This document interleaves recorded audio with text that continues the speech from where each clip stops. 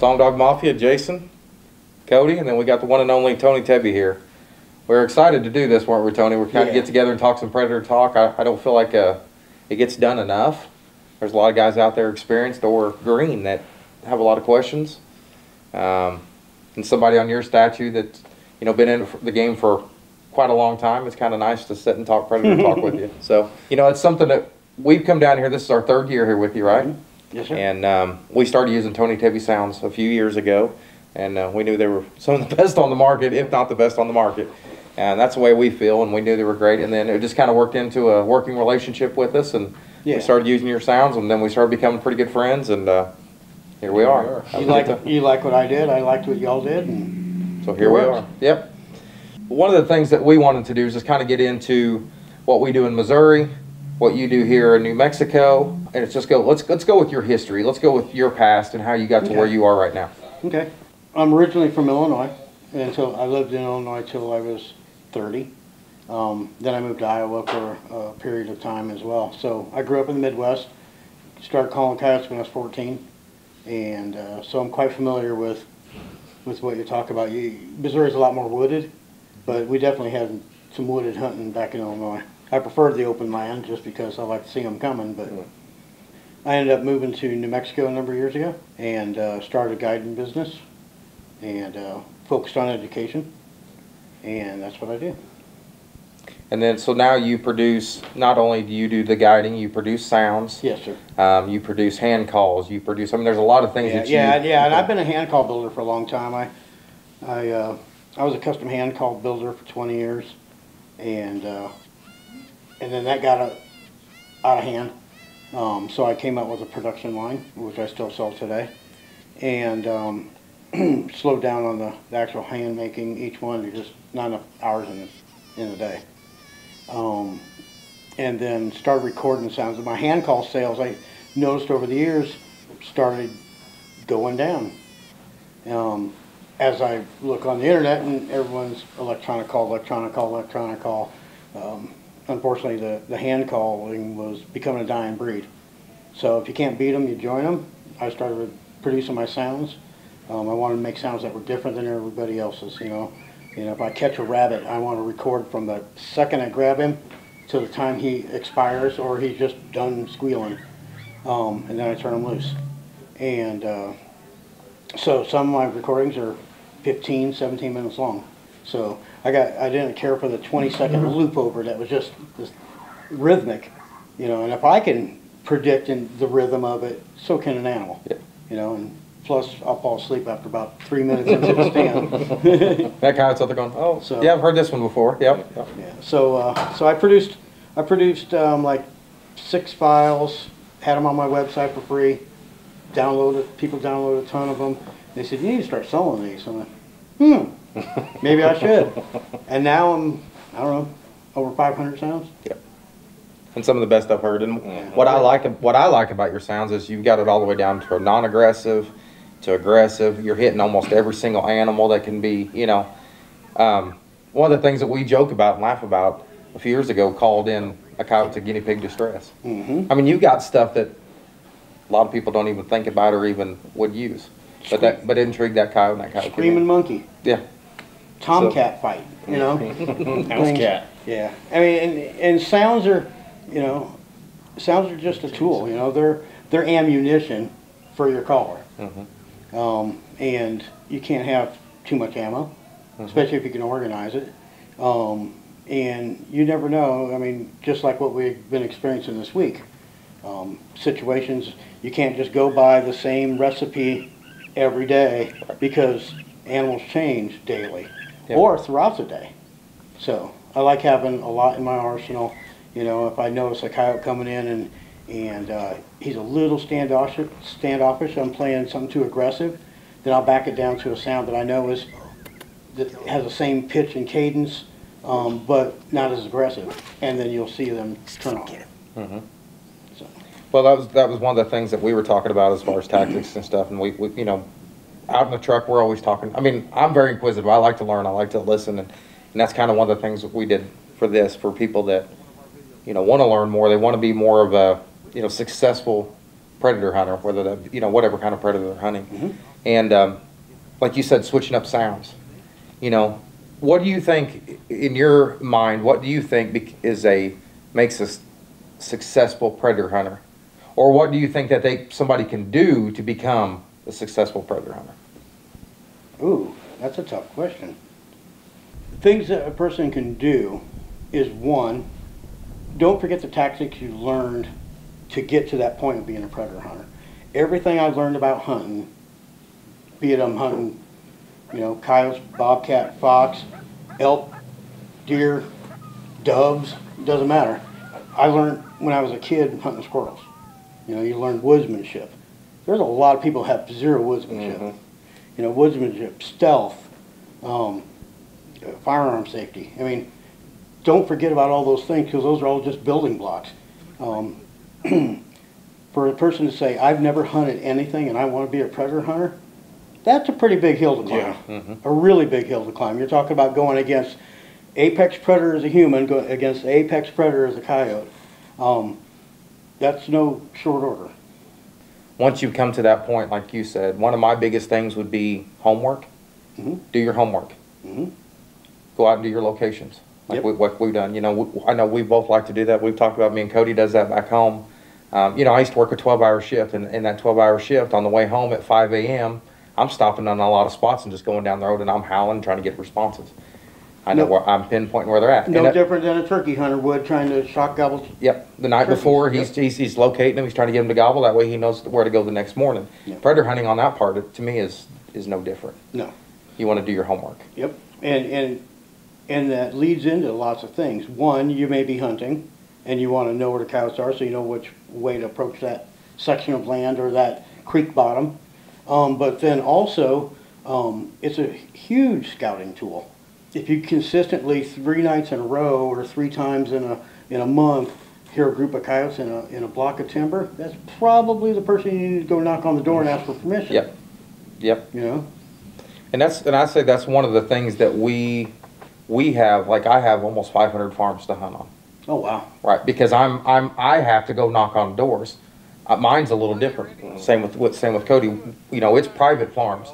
In Missouri, we don't have huge lots of public land, you know, like you do, or like a lot of these other people do. And I know you hunt different ways, not just all private land, or public land and private too, but you've got to go knock on those doors. Well, that's a perfect opportunity. You stop down through there where I think this looks good, stop on the road, get off the road, make sure you're safe, but then start howling. If you get it, go knock on that door. Well, there's another one.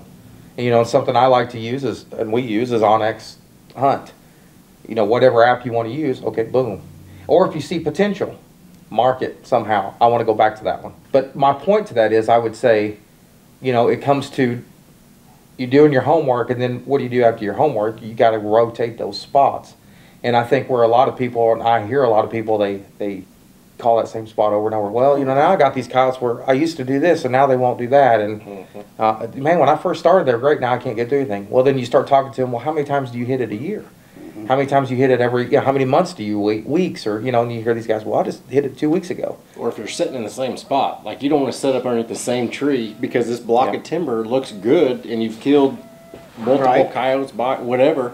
You can't sit in that same spot every single time and expect success every time. Yeah, I mean especially if the coyotes experience something negative happening. While I heard that rabbit sound, or just a squealing rabbit in general, there was a big old boom sound, you know. They'll remember that for a very, very especially long time. if you have multiple come in and only you kill one and 2 or 3 get away, they're going to remember that. They're going to be like, oh, heck, you know, Steve didn't come back with us. Where's he at? You know, so those other 2, they were pretty much educated, so you're going to have to set up a completely different strategy to get. Agree. But, you know, my best luck has always been when I first pick up a new property, and I'll go call it, you know, I'll say, hey, you know, do you mind if I call coyotes? And they go, oh, yeah, have fun, you know. When do you want to do it? I'm like, right now? Boom. Okay, good luck. And I'll go back and I'll call up a pair of coyotes and I'll kill them. And then I'll come back and show them, and you know, the farmer and his wife, and they're like, holy crap, you don't mess around. Yeah. But the next trip, I may call blank, and next trip I may call blank. I mean, and the reason behind that is what you may kill is, let's say, a 5-year-old coyote. You killed the most aggressive one in the place. It may take 5 years to get another big aggressive one in there.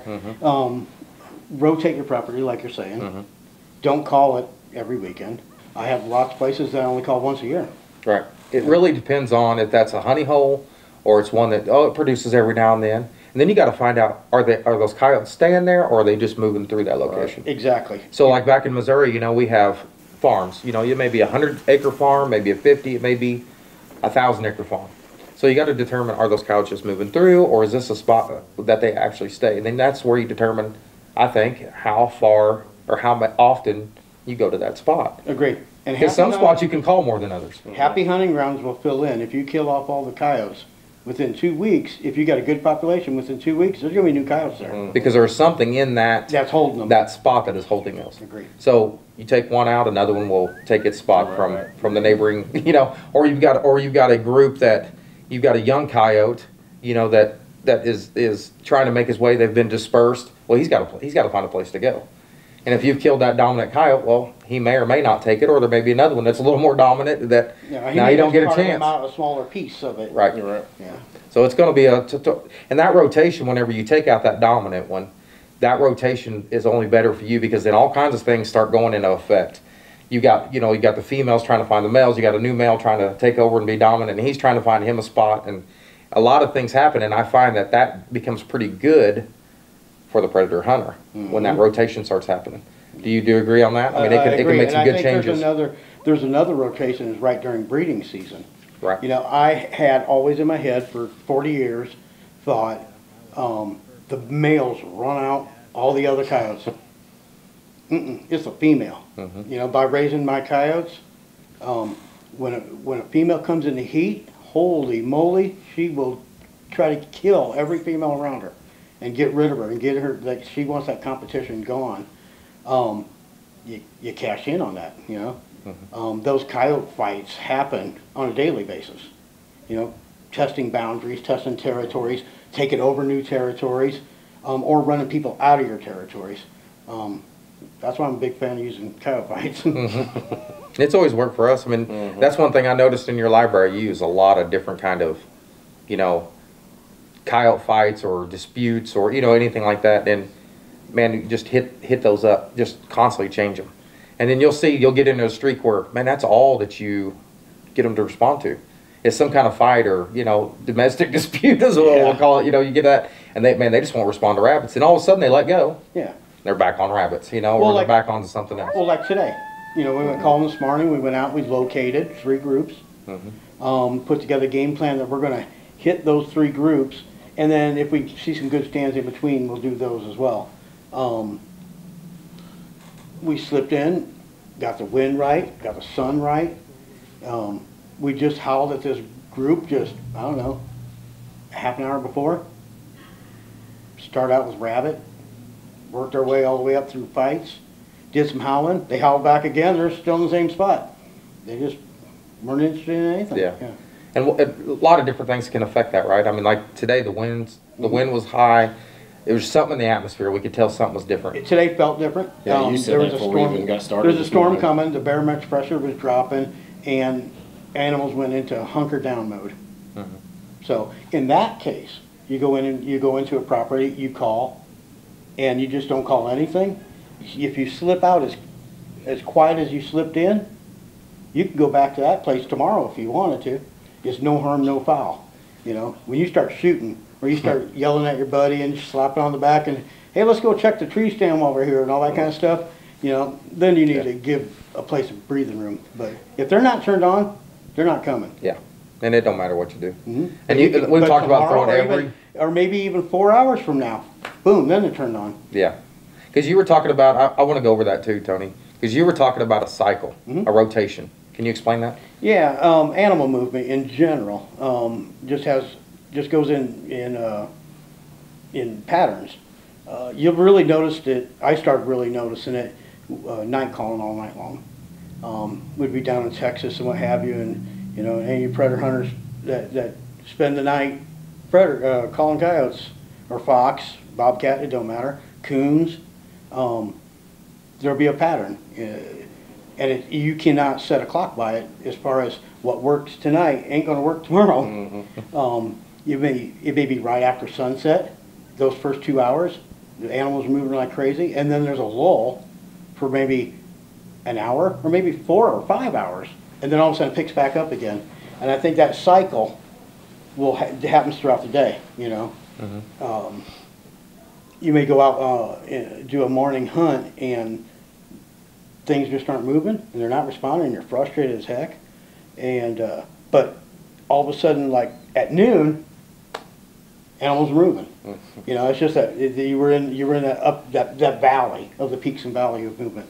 Now I've kind of noticed that too with like, you know, we're fairly new to night hunting because in Missouri that law just got passed a couple years ago. Yeah, so we're just started to be able to get to night hunting. So we're definitely not experts at that by any means.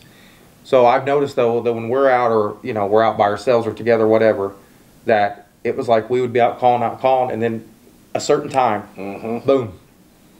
I mean, you're throwing everything at them. You can see, you know, you're seeing them. You know they're out there. They're howling and barking at you, but they will not come in. And then all of a sudden, we'd hit that peak, like what was it, midnight, 1 o'clock, something like that. And then boom, man, we were just covered. I mean, they're just, you know. So I kind of see what you're talking about. And then fishing goes the same way. Yep. You know, I sat you know, at a lake, at a boat ramp with chicken liver on a hook from sunset until midnight. At midnight, from midnight to 12:30, boom, you got 4 rods in the water, all 4 going off. And that may last for half an hour and then quiet again.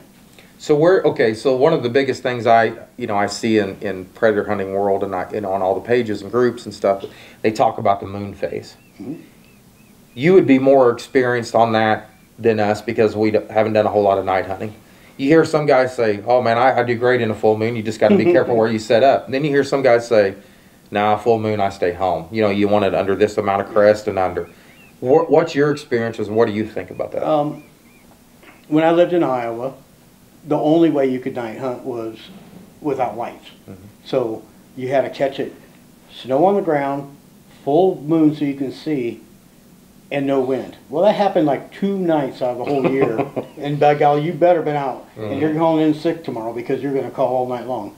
And I want to clarify, that's the way Missouri was. We could do moonlight only. So when I say 2 years ago, artificial lights, night vision, thermal. Okay. So any kind of assisted light. Which is actually really fun hunting that way, because when you lose your vision, or it's very, very limited, your hearing gets so much better. And you can hear, you know, and you're like, I hear a coyote coming. You start scanning, you're looking through your scope, and heck, he's like 200 yards away, but you can hear it come through that snow. I was a pretty good advocate of, I hate the full moon. Hate it. And I had guys say, best nights I call. Sometimes I'd only go at night during a full moon. I don't know what they're doing different, but what I've seen growing up through high school and college and coon hunting with dogs, full moon was a waste of time. Your dogs may strike one track all night long, but you may tree 25, 30 coons on a dark moon night. The coons aren't moving. I see that with predator hunting. I see it with the rabbits. On a dark moon night, a field may have 500 rabbits in it. And on a full moon night, there may be like 8, 10. So why do you think that is? Do you think they don't feel safe, or do you think they are like, okay? I think it's something much bigger than that, and that we can't explain, because it could be cloudy out, and they still see the same thing. You know, just how does the moon affect tides? Heck if I know. It does, right? It has to do with magnetic polarity, or I mean, I don't know. It's beyond me. I just, you know, how can I use it as a hunter?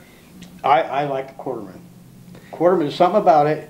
I've got countless stories where the daytime calling's dead. We're not seeing much. You know, I'm on a hunting trip somewhere, and they're just not moving. And all of a sudden, that quarter moon phase hits, and we weren't night hunting at all. You're driving, and all of a sudden, wow, there's a dead deer. Oh, there's a dead coyote. Oh, look at that, there's a dead raccoon. Oh, there's another dead coyote. Hit on the road. Animals move that night. The next morning, you're going to get in animals. Gotcha. And it just, ironically, every time is when it hits quarter moon. So yeah, I like quarter moon, dark moon. I've planned, you know, for so many years, I planned all my hunting trips around it. And that's kind of what we did on this trip. We kind of planned around the moon. Last 2 years we come in September? September. And then this year we moved it back a little bit. And then when we planned this week, it was around the moon. So with that being said, we haven't done any night hunting this year. So how do you think that affects you on a full night moon, or the moon the night before that night, the next morning? Because what we've realized, if we have a full moon night the night before that night, they don't strike until 11 or 12. You're not going to see a coyote until noon. Yep, and I would say, based off of my memory, I haven't written this down. That takes the fun out of it. Yeah. Probably that's going to ring true 85% of the time, that you will not find a coyote until noon. Now, will you get some lucky ones? Sure. Because you're right there in their house. You're in their bedroom, right? I mean, you're getting that one that's kind of close. Or just like anybody else, just like humans or anything else, you got some that are just a little spunky, a little different. Maybe they didn't have a good night. Maybe, something changed for that one or two coyotes, right? And then they're going to go ahead and come on in. Every coyote's got its own for the personality. majority, you're probably going to see that midday before they start getting active again. Yep. That's kind of the way we've seen it. Yep. Afternoon hunts during a full moon may be phenomenal. I've had good luck night calling on a full moon if you get it done before the moon comes up. It's like, bam, call in a coyote. Next stand, bam, called in 2 coyotes. Next stand, bam, called in a coyote. And all of a sudden that moon, you start seeing that orange, beep, flat line. That's happened to us. That's happened to me several times. Yep. Yeah, it's like once that comes up, something changes. Something completely changes. Here's another moon story. We were calling in Texas. We started right at sunset. At 9 o'clock is when the sun was setting. And first 5 stands we called 5 bobcats in 15 seconds or less. They were just on us. Boom. Shotgun only. We're killing them. Killed them all. Then we called blank stands the rest of the night. Until 4:30 in the morning, that moon set. As soon as you see that moon disappear, we were in the middle of a stand, 30-minute stand, middle of it, calling with nothing happening, like all the rest of the stands all night. As soon as that moon disappeared, coyotes started howling. I mean, like 100 yards away. Wow. And then another group over here, another group over here, and then all of a sudden we started getting coyotes in, and we called coyotes all Just over. automatic. They were just doing it on their own. Yep. We didn't do anything to trigger them to howl. And I said, there's no way in heck they're laying there watching that moon like, well, hurry up, hurry up. Yeah. There's some kind of power to it. Don't know what it is. Got a quick question from Jared, I think it's Boos, or Bouse. How much time do you guys spend at a set with no visual activity? That's a good question. Yours is different than mine. Yeah, I can tell you that. It depends on the situation. Yeah. Yeah. And if you know the territory. Yeah. I mean. And for me, it depends on if it's my very last stand of the night, or it's one that I'm working on, throughout the day. So you want to start with? Yeah, it depends on how much land you have access to. I'm a fan of short stands. When I hunt the world competition, we do 7-minute stands, and I feel that 80% of the coyotes are going to come in the first 7 minutes. 80% of those coyotes are going to come in within the first 2 minutes. So after the first 2 minutes, I'm already thinking about where my next stand is. But I'm going to sit there for 7 minutes. As soon as 7 minutes is over, get up and gone. Tournament hunting's a lot like being in a bass fishing tournament with your partner versus taking your kids, taking your kids on a pleasurable family fishing trip is totally different. So I'm not going to sit and run and gun and do 7-minute stands. You wear your butt out 30 stands in a day. But so my average stand, 15 minutes. Back in Iowa, my buddy and I, we only had like 6 properties to call. So we would do 35, 40-minute stands, because if we did 10-minute stands, we would be back home by 8 a.m. So it depends on how much property you have. Right. If you're in a place that's got a high coyote population and you could just run and gun, and that's what you want to do, just do 10-minute stands. Or gut feel it. We'll pull up to a place and like, it's the end of a road or something, right? You're like, you know what, we're 10 minutes, that's all we're going to get, We did that. We did that a few times, yesterday. yeah. Yep. 6-minute stand, that's it. And that's just a gut feeling. And then that also depends on those short stands, what sounds you want to go to. If I'm going to go to a short stand, I'm going to hit maybe a couple howls. If I hit rabbit, it's going to be short, then I'm probably going to din raid. Or I'm going to, I'm going to something to try to, if I want it quick, I have confidence in the pup distress or the din raid or something like that. I have more confidence, and that usually works on those shorter stands for me. Because I think it triggers something different, And coyotes are reactive. They're reactive. If they're going to come, they're going to come. So you got to find the right trigger. So don't, like you were saying, don't hesitate on burning through sounds. Yep. And they don't have to have any logic to them whatsoever. Well, shoot, I played a cottontail, now a jackrabbit, now I'm playing a bird, now I'm doing a fight, and now I'm going to do a group howl. That doesn't happen. Yeah. You're in the same area in 15 minutes. But to them, it doesn't matter. It doesn't matter. They don't think like humans. And once you start looking at it as don't think like a human, I still find myself trying to tell that story. I'm a female coyote, I'm a male coyote, or I'm a bigger male coyote. I got to fight. They don't mean jack crap. And I still catch myself doing that sometimes. We all do it. Yeah. And it doesn't mean nothing to them, and I can prove it. I had a stand, I called coyotes. There was 11 coyotes on this stand in one wad, one group, and I had them for 45 minutes with me, interacting, because I forgot my gun at home. So it was just me, 2 dogs, and a video camera. But for 45 minutes I played with them, and I would go from pup distress to rabbit distress, and they would just run right to the collar, and then after they wore themselves out and went and laid in the shade, I'd go back to pup distress, and they jump to the feet like they never heard it before. And they come running with the same enthusiasm they did the other 8 times, because there was nothing negative happening to that. If they would have smelt me, they're going to remember that pup distress. Yeah. I've got something to add to that, and I get asked all the time, you do too, I'm sure you do too. Well, you play one sound, well, how long do you wait before you play another sound? I don't. I go right bang, bang, bang, bang, bang. Don't put the pause in there? But I see people, well, I'm going to wait 2.5 minutes because that's what needs to happen. I'm like, no, bang, bang, bang. And I used to be that way. I'd play a sound, I'd wait a couple minutes, I'd play another sound, wait a couple minutes. And as I've gotten more involved in predator hunting, done it longer and longer and watched the experiences, I've become a more aggressive caller. And then there again, it takes your 7 or 10 minute stand to 15 to 20 minute stand because you're pausing. Just let it go. Just that's why I think your little sound packages of the stand sounds. That's phenomenal. Yeah. Especially for the beginner. I put a lot of the sounds that has a little bit of a space in between them, and I did that kind of like when you're fishing. You plop your bait in, what have you, and you're reeling it back, and you don't get a bite, and you get ready to do it again. You kind of wait till all the ripples go away, so it has that shock factor. That's what So I've got. And it's not long. It's 30 seconds, 45 seconds. Well, I was gonna say, unless you are ready to hit pause and hit immediate play, there's always going to be a 30-second delay. Almost always. But I'm talking like 2 minutes, 3 minutes. Yeah, and I know, and I've got a lot of friends and clients that are older gentlemen, and they like to. And I told them, they said, am I doing it wrong? I'm like, there's no wrong way or right way to call. Everyone's got their own style. Just do however you want to do. Right. And then watch that. And anyone who criticizes say you're doing it wrong, the hell with them. Yeah, even you, for doing it for so many years, every stand is still a learning process. You still learn something almost every time you go out. I know I do, and I haven't been doing it nearly. And you can as tell long, you a different tactic too is on that set. I've seen you do it. I may go to a place like, this one's a little different. I see how they react here. I do something, so you change up that sequence just a hair different.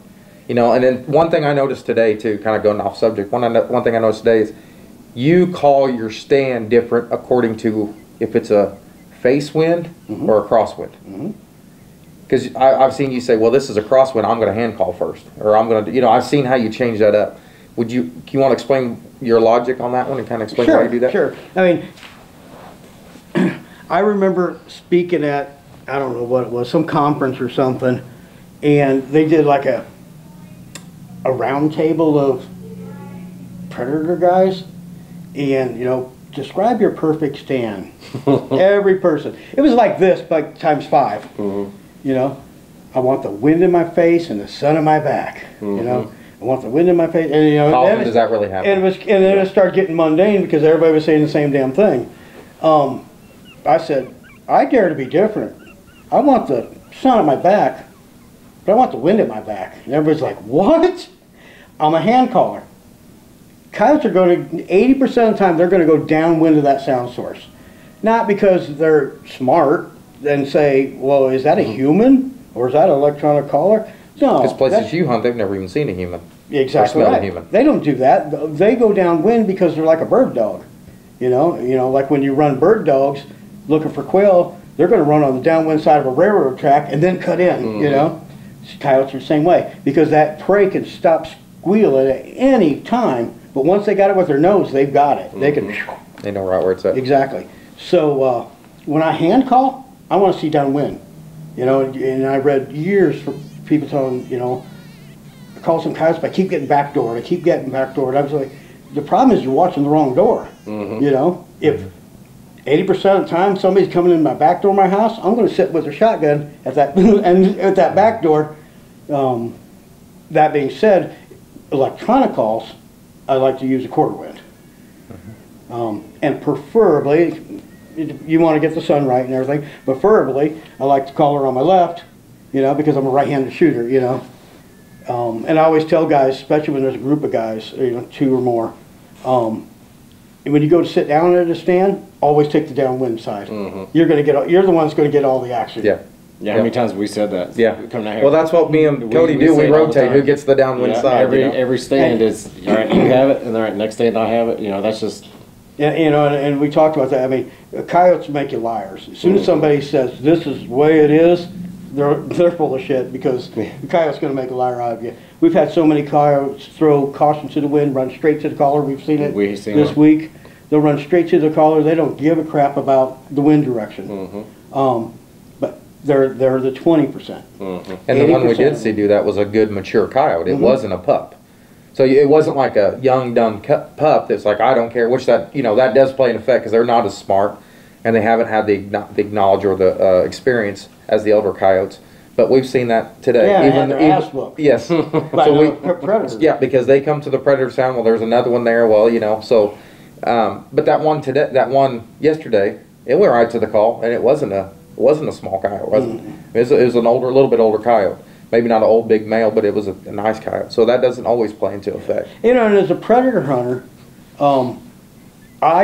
and I'm sure most guys are the same way, I get off on hard chargers. You know, hard chargers are fun, they're exhilarating, and if they stuff their face down inside the speaker, you feel like you've done everything that you've studied and did your homework and done this. Everything that makes you a predator hunter, you've done your job and it worked. And at that point, I could care less if that coyote gets killed or not. Because hard chargers are also the hardest ones to kill. Because they are going to leave just as fast as they came in. Yeah. Well, we were talking about that today, like, because you were saying, well, they're going to be bedding down this spot because we had the high winds. And you said that. You said, if they do come in the high winds, most of my high wind ones I've called in high wind, they're in and out as fast as you can do it. Yeah. And I'm like, okay, so what you're saying is I need to point the gun at the call and be ready to unload. Yeah, I mean, when it's windy, and it was like, what, 26 to 30 mile per hour winds, I mean, one, you're wasting your time if you're trying to fight the wind. Don't shoot the collar upwind and try to fight it, because it's going to win every time. So in that case, sit on a crosswind, get the collar out there, shoot that sucker downwind.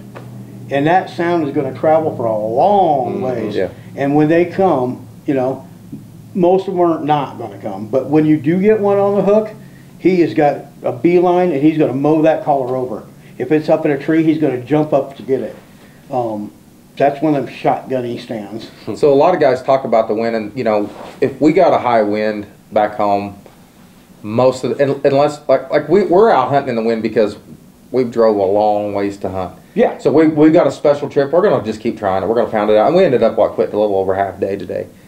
But back home, we don't call at all. So, like we were talking about earlier, it's like turkey hunting.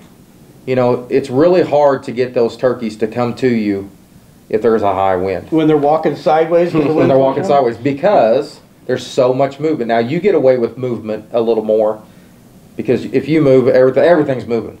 But they're not as comfortable. Being a prey animal. Being a prey animal, they are going to be most likely out in the middle of the field, and they're going to be where they can see, and they're going to be on high alert. Well, coyotes are the same way because they can't be cautious, right? I mean, that's what you were saying today. And so it's just like, it's like it messes with their senses. Their sense of smell's messed up. Their vision is totally based on movement. You know, they lose color. They can't see color, but by golly, they make up for it in peripheral vision and movement. And when everything's moving, that major sense is gone. Their nose is gone. That's their number 2 sense. You know. Yeah. It's taking everything away from them. Yeah. It's taking all their defenses away. Yeah. So you know what? I always said a coyote has 2 things to do in life: eat and survive. And he'll skip eating to survive. So I guess we would go back on that time. I think I want to elaborate just on that time on a stand. You're a shorter caller as far as time stands. I think that also, like we said, it also goes back with land. We call 20 to 30, most likely 20, 25. But I think that also depends on what you're calling too. If you're calling for bobcat, you're going to stay a lot longer. You know, you're going to be at the 45-minute mark because they're slower movers and they're more cautious, and then that bobcat may be there for 20 minutes. You never even see him until he pops up and moves. There's the right answer. Every bobcat I've called in has showed up as fast, if not faster, than a coyote. You know, fortunately, I remember quite a few stands where you could hear them running. As soon as that caller starts calling, you know, as soon as you start calling, meow, meow, where you can hear them through the leaf litter. I think it takes guys 45 minutes to spot it because he finally flicked his ear or he turned his head. You know, they're masters of deception. Yeah, and they can sit still. I mean, they got the most patience out there. They can sit still and they blend right in. And most predator hunters are cut out of the same mold. They have 0 patience, you know. Yeah. You know, it's the perfect sport for people with ADD. Well, I'm guilty of going out and calling coyotes, and I'm on a roll, and then I'm like, okay, this is a good bobcat spot. I'm gonna change it up. I'm gonna play my bird distresses and my cottontail, and I'm gonna switch them back and forth, and I'm gonna change my volumes. I'm like, I'm gonna do all this, and I'm gonna get me a bobcat. And then I'm sitting there going, I know right down the road there's a really good spot. I know where the coyote's bed. I'm like, okay, I'm out of here. You know, I can't do it. I think that's where, you know, I used to be a big deer hunter and turkey hunter. I still like to turkey hunt, but when I got into predator hunting, that took a lot of that away. So it took away the patience for the bobcat. It really took away my patience for deer hunting. Big time. I'm ready to get out, and I like to be on that move, and which is good for getting the youth into hunting too, because you're not sitting there for 4 or 5 hours and not seeing anything. Yeah, you're constantly moving. Yeah. You know, we do a lot of coon hunting. Oh, we're on stand 5, 6, 7 minutes, 10 minutes tops, and we're on to the next one. Kids love it. You don't have to sit there for very long, especially if it's cold. Yeah. You're moving on, and you're warming back up, and you're back in the truck. So yeah, the stuff you've done with coon hunting is amazing. The footage is amazing. we got some good ones coming up. I can't just wait wait. to see. Just wait. I can't wait to see if you mix up your night calling with what you're doing during the day. It's going to be fun.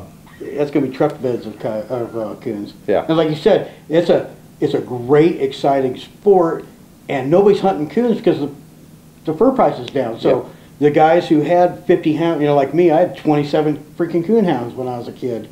Those days are gone. You can't afford to feed dogs because the fur price is worthless. Yeah. So that just means from a predator caller's perspective, that's just more coons. Yeah. Yeah, and it's going to take the guys that just like the sport. You know, for us, I've noticed me and Cody just went out a month ago, coon hunting or whatever. We called in the very first stand, called in a triple, and Cody shot all three coons. We were sitting up on a riverbank. Well, that's my turkey hunting spot, right? So if I can go out there and I can keep those coons down, it's a double whammy. You're enjoying the sport. You're helping the farmers. Because, man, they can destroy some crops. They can destroy your turkey populations, quail populations. I mean, they're very destructive little animals, you know. So that really helps with the conservation side of it, helps with the farmers. And then, heck, we get to go out and have some fun. There is no value in them anymore. Missouri's even talked about, well, you know, this year we got a second season. So we don't usually open up fur bear season until November 15th, until January 31st, right? So then this year they opened up one in August. Now it was different. There's leaves on the ground. There's leaves on the plant. You know, it's poison ivy. Bugs. So there's everything. But me and Cody and some of my friends, we go out and we're still out there calling coons. Now it's a different kind of calling because you got to play it a little different. In the winter, those coons are in the den trees. Den trees.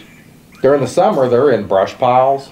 They're laying under stuff. They're laying up in a fork in the truck. I mean, they're in different places. Digging holes in the bottom to Yes. stay cool in the dirt. Yeah, and what we did notice, they're not in the houses. That house is probably 100 and some degrees on the inside. It's hotter. Well, that makes sense. They're not in the hay Whereas barns. in the winter, we used to barn bust, Yep. you know, and kick open the doors with the spotlights, you know, and send the terriers in and coons are running, and it was chaos. But see, during that early August, they're not going to be in those. It's too hot. I never even thought of that. So we did not notice any responses out of houses or barns or anything that we normally. It was mostly brush piles, And creek beds. Yeah. Now where they're coming from, those creek beds, it's probably just, you know, laying up. You know, a lot of those root bars are underneath there, and they're digging up underneath those and setting up underneath those in the shade. You know, where they're still getting I a mean, they got breeze. water right there, and they got a bed right here. Plus, if there's water, there's tadpoles and Yeah. frogs, everything they can want to eat. Mussels So or whatever.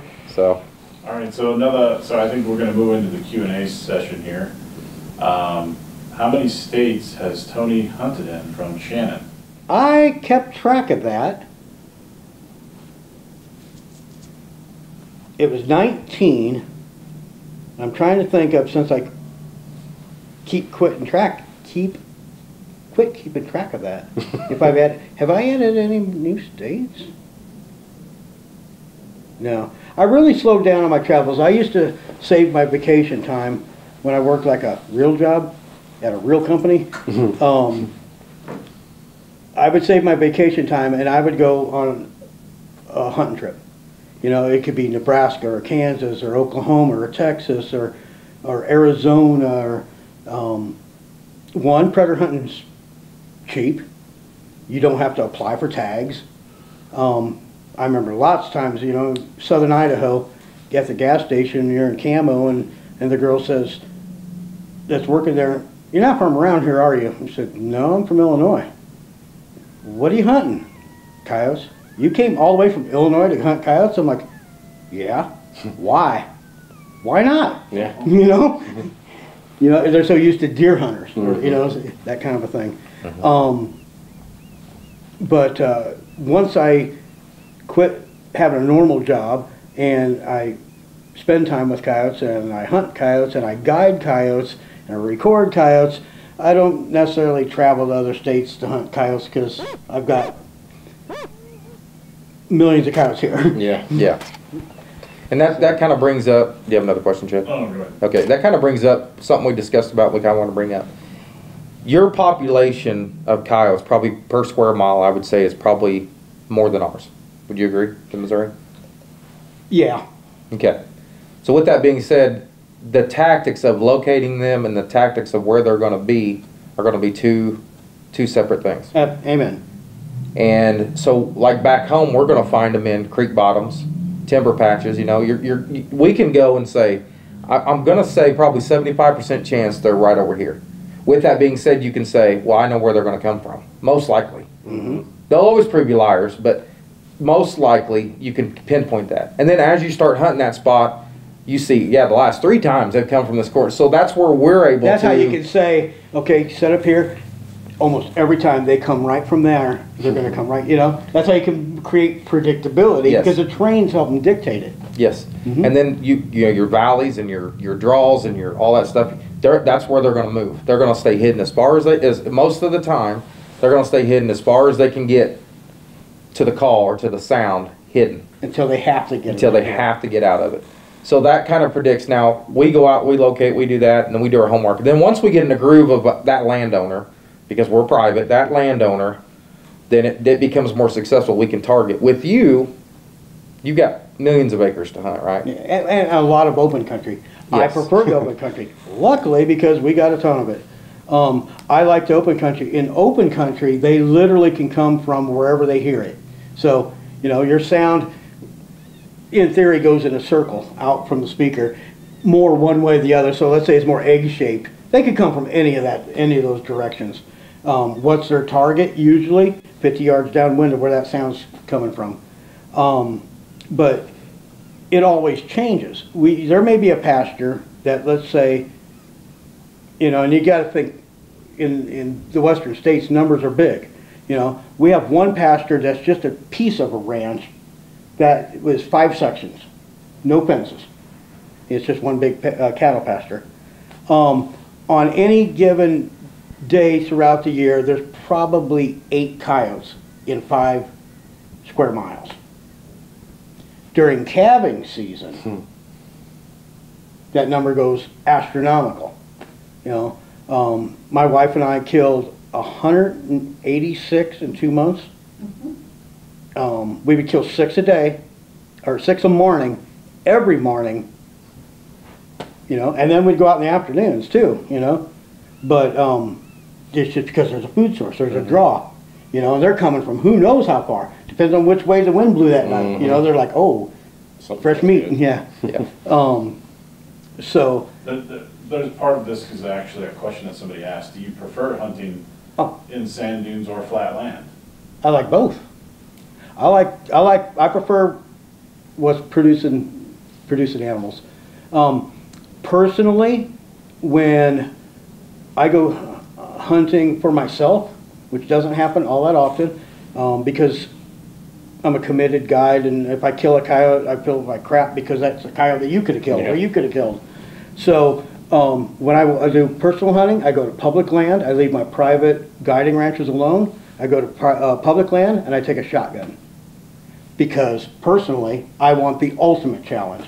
I want to call in coyotes in this big, rough, nasty terrain, and I need to get them in that little clearing right there, and I'm going to kill them with a shotgun. You know, one day I went out when I got a new shotgun. I wanted to pop the cherry on it, and went out and I killed 2 coyotes with it that morning. I could have killed 6 if I had my AR, but I was more than happy to kill 2 with a shotgun. It's I don't know if rewarding is the word, but it's it's a challenge. Yeah, it's a challenge, and like you said, man, that one shotgun kill was kind of more exciting than 4 more with the AR or with a gun. I will take 1 with a shotgun over 10 with a rifle. You've accomplished more, and there's guys out there that's all they do, man. They just shotgun hunt, and they're great at it. There's competition hunters, you know, that hunt in the big competitions like the World Championship, and they're a shotgunner, and that's what they use. Yeah. You know, and hats off to them that they just killed, you know, 15 coyotes all with shotgun. What could they have done with a gun? You know what I mean? Well, how many could they killed? So rifle, yeah. But that goes back to, you know, you see a lot of pecker contests in the predator hunting world, which drives me absolutely just nuts. Spend 5 minutes on Facebook. Yeah. And if you notice, like we stay out of it. We try to just do our own thing. You know, we hope that people enjoy what we produce, and we hope people like what we do. But, you know, we stay out of all that. But with that being said, is everybody, what makes a person a successful hunter? This guy that's killing 100 coyotes over here, he's killed 100 in 6 months or whatever. You know, let's just throw out some numbers. And this guy here has killed 20. How much time does this guy have to hunt? What is his job where he can do that? Where is his land, and what you know, there's so many factors into why that guy killed 100 and this guy killed 20. This guy may have an 80% stand rate. He may be able to go out and 80% of the time he's killing a coyote. But this guy has been doing it for 6 months. His rate's 50%. But it looks different. And then everybody gets in this big war. My gosh, I'm gonna do that again. Everybody gets in this big war, and it's all on the number. You got also look at it from a Eastern hunter versus a Western hunter. That's a big debate, right? That's a big debate. So you got I'm just picking Texas just because I feel like it. You got some Texas night callers that'll lay down 50 coyotes. This is what we killed this weekend. Then you got, and this is before thermal scopes kind of bastardized predator hunting. You know, you now have guys, you know, hey, we killed these freaking 18 coyotes in Ohio. Dude, you killed 7 all year during the day, you know. Yeah. Before thermal was around. So you take that guy in Ohio who killed seven coyotes all year. He's a better hunter than those boys in Texas that laid 50 down. And I can say that. I take a lot of clients.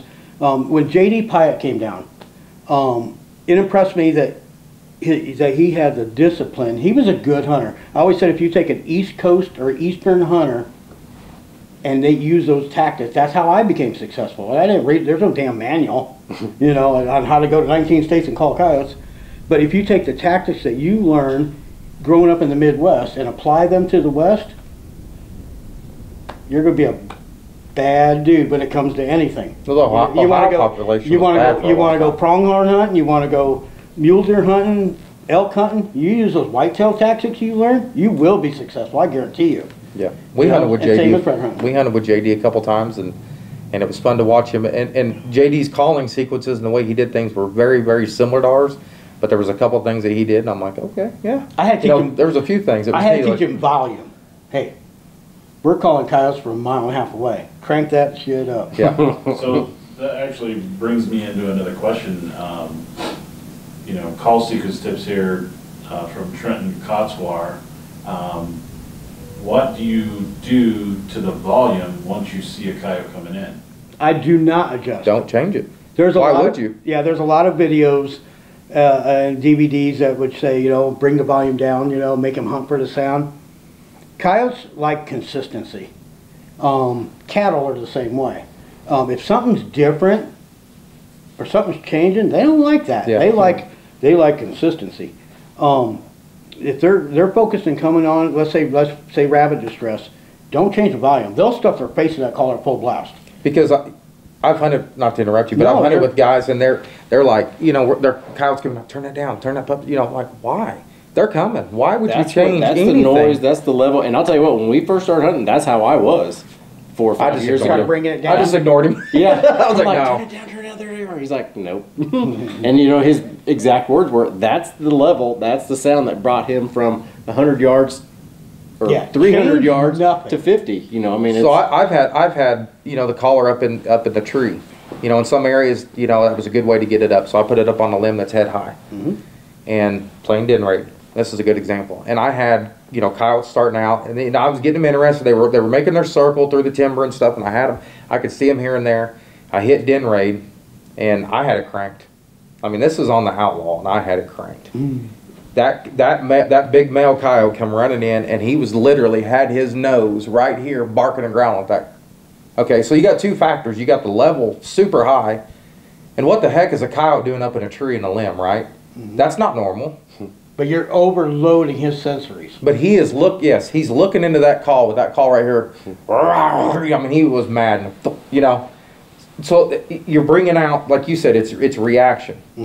Now, volume level, I've gotten more aggressive with my volume level too, even back in Missouri when it's not so open like you are here. Where it's going to echo in the woods. Where it's going to echo in the woods. And I think, in my experience, if I'm calling near timber or in the timber, which I don't do a ton of it because we got open fields, but I tend to take that volume level down just a little bit Me and too. work my way up. Me too. Okay? But if I start in a big old huge wide open field, I'm not as cautious about it because I can see what's around me close. right. And then I know I'm trying to pull them from that piece of timber over there a quarter mile away, or you know what I mean? So then I start out at like that 5 or 6 level on the outlaw, or I could say, and then I work my way up, and then I'm not scared to go full blast. 9, 10. I run level 9. I'm a level 9 caller. I start out my stands on level 9. And that comes from seeing what works, as well as going on a lot of recoveries. You know, that remote range on the outlaw or the night stalker is crazy unbelievable. We advertise it for 300 yards. I did it at 750. It goes beyond. And what's nice is when you're going out and recovering a coyote that somebody gut shot, and you get up to them, and they get up and take off running again, or what have you, and you're now all of a sudden you're getting kind of far from where all your gear is. I'll press play on that and then head to that thing. Yeah. So typically, you know, we're going to go pick up the coyote within 200-300 yards. I'll press play, and I'll show my client or what have you. See, it ain't that loud. Level 9, jackrabbit distress, and it sounds to me just right. You know. So then you think a coyote's hearing a million times better than ours. You know, they're hearing it out so many feet, but it's not, like you said, it's not blowing their eardrums out. It's knocked down quite a bit. Like Yeah, you and said, you're hearing it less. I don't even know if their hearing is all that much better than ours. They're better at pinpointing where the sound is because they got that whole movement. We can't move our ears. It's kind of cool if we did. Yeah. But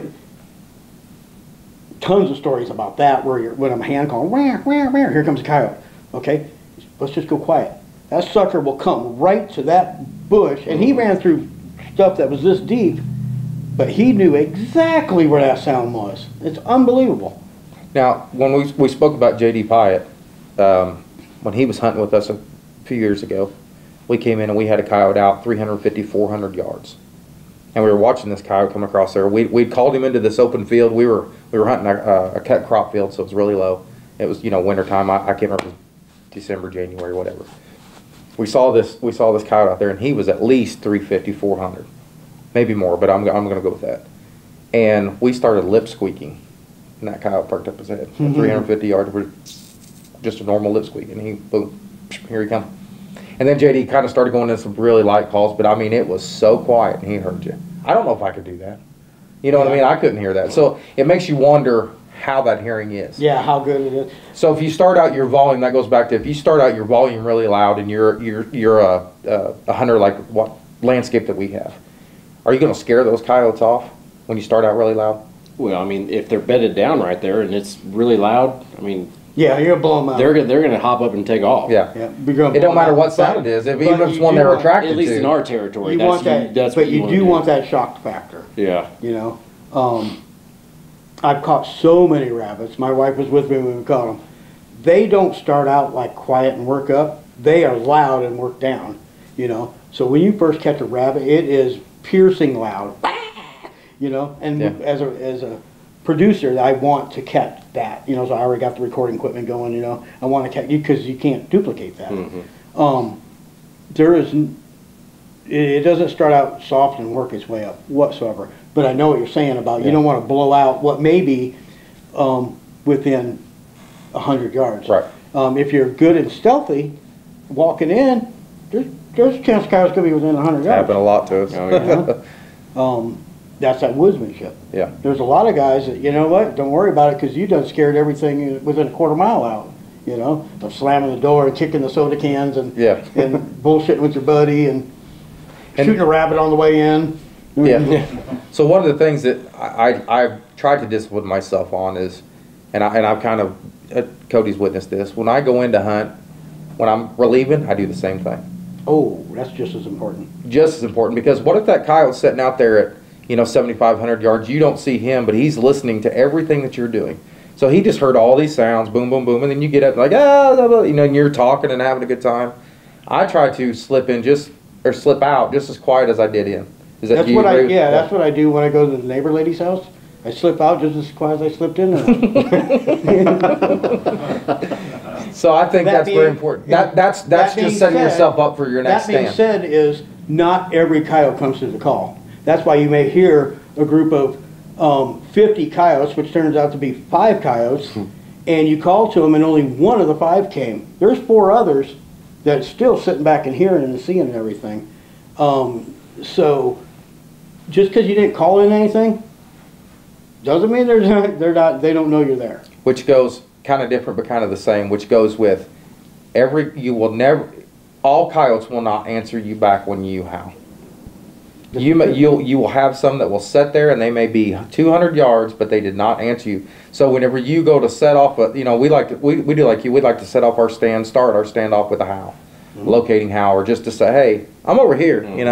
Where are you guys at? And that's what they're doing. They're setting their territories when they're howling, right? I mean, they're saying, well, I'm here, you're over there, and they're kind of saying, well, okay, have respect. You stay there. Don't come to my area. But hey, I see you, right? So with that being said, when it comes down to that, a coyote will still, don't rely that there's no coyotes there just because the one did not respond to you. Yeah, I always say, like locating, we're talking about locating. Locating and calling have nothing to do with each other. Right. Except for building your confidence, confirming that there's coyotes in that area, and sometimes they come in, if you want to do it from a distance because they're going to come in quiet.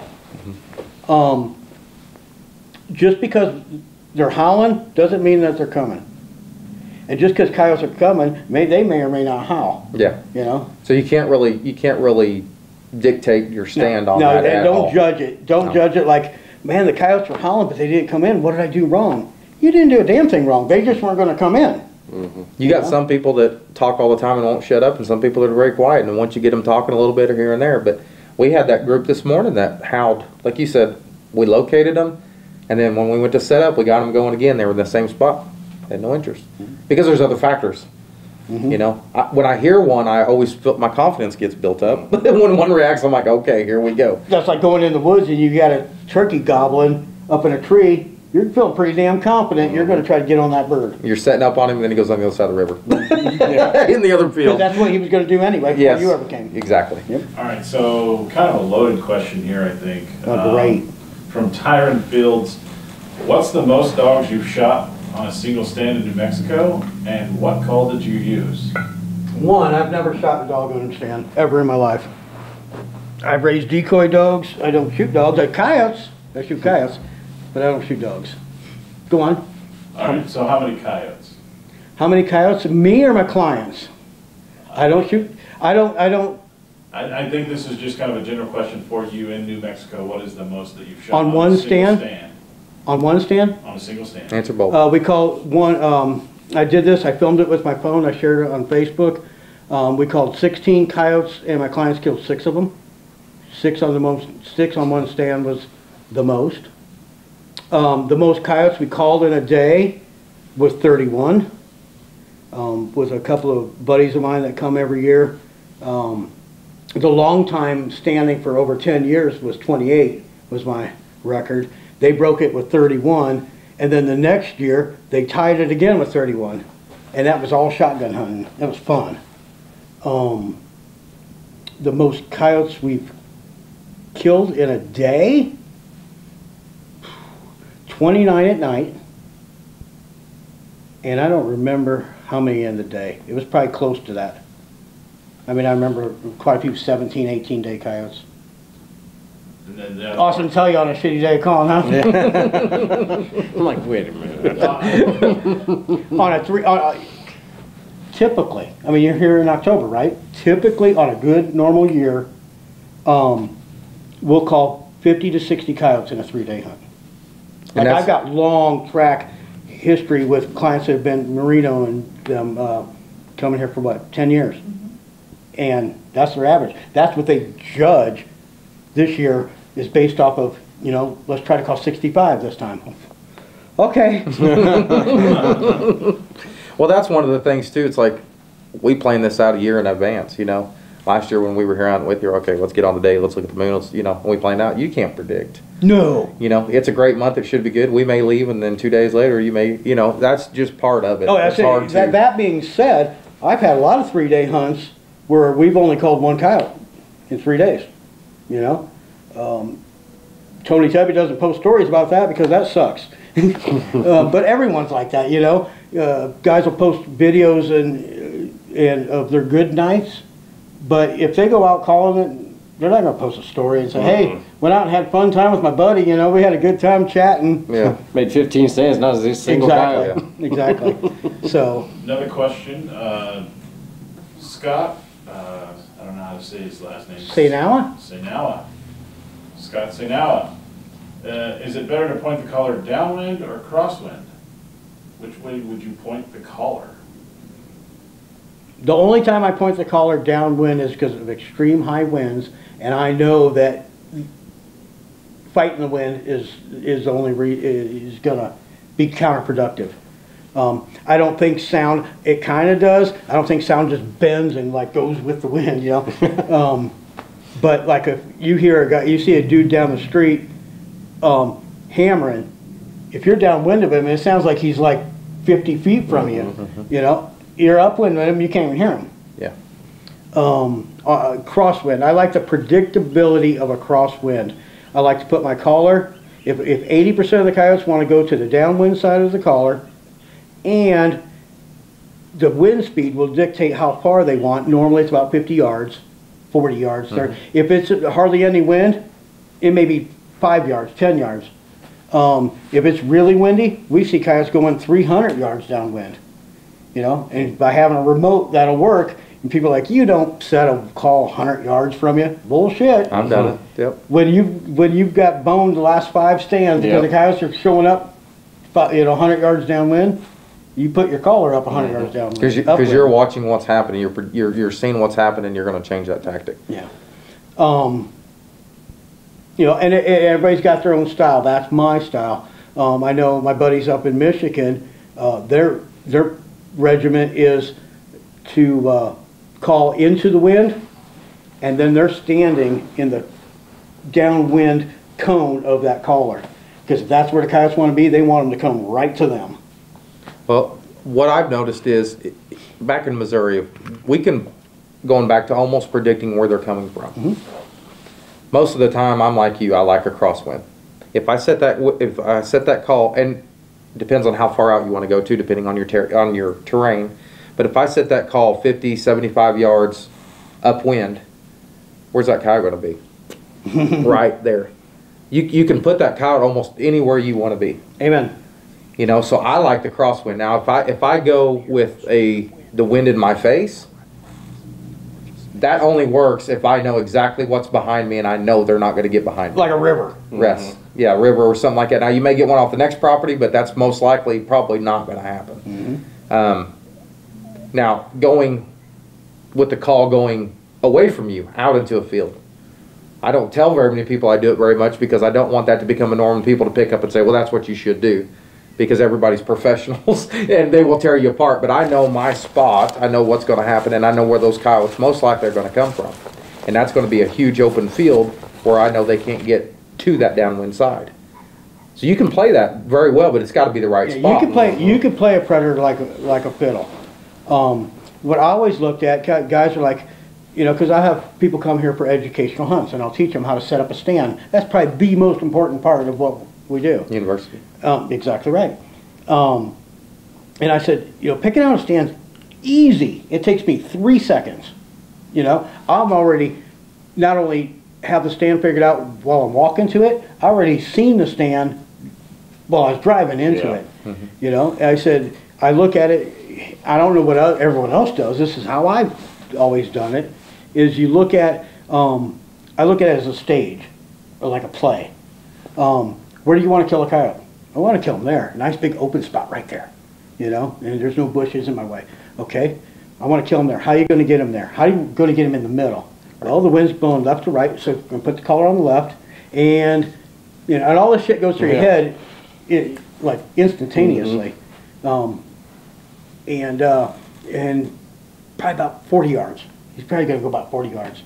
Boom. So that's how I can predict, like you were saying. You know, I used to be really good, especially when I was hand calling, of telling clients, move your gun to the left. Why? Because the coyote's going to show up and he's going to be right there. You know? Yeah, as time goes on, you kind of get to know where you're going to point that gun. You know, most of the time they're going to be in this zone, this pie zone. They're going to be there most of the time. If they come in from a different direction, okay, it happens.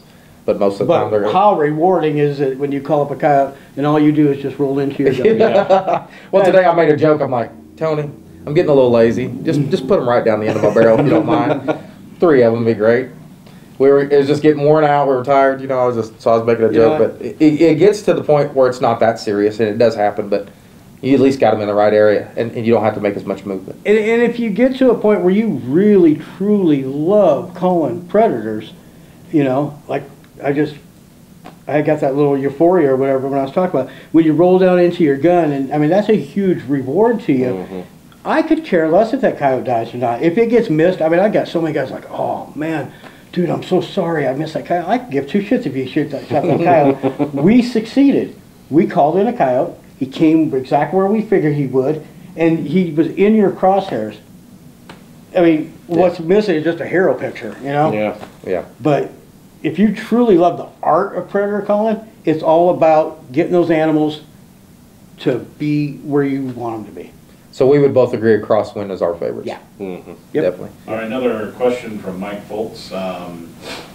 What is the oddest sound you've used to call a coyote on? I know that you guys had a story earlier, but Tony, when I first started dating my wife, no, just kidding. The oddest sound, the oddest sound is probably screaming monkey.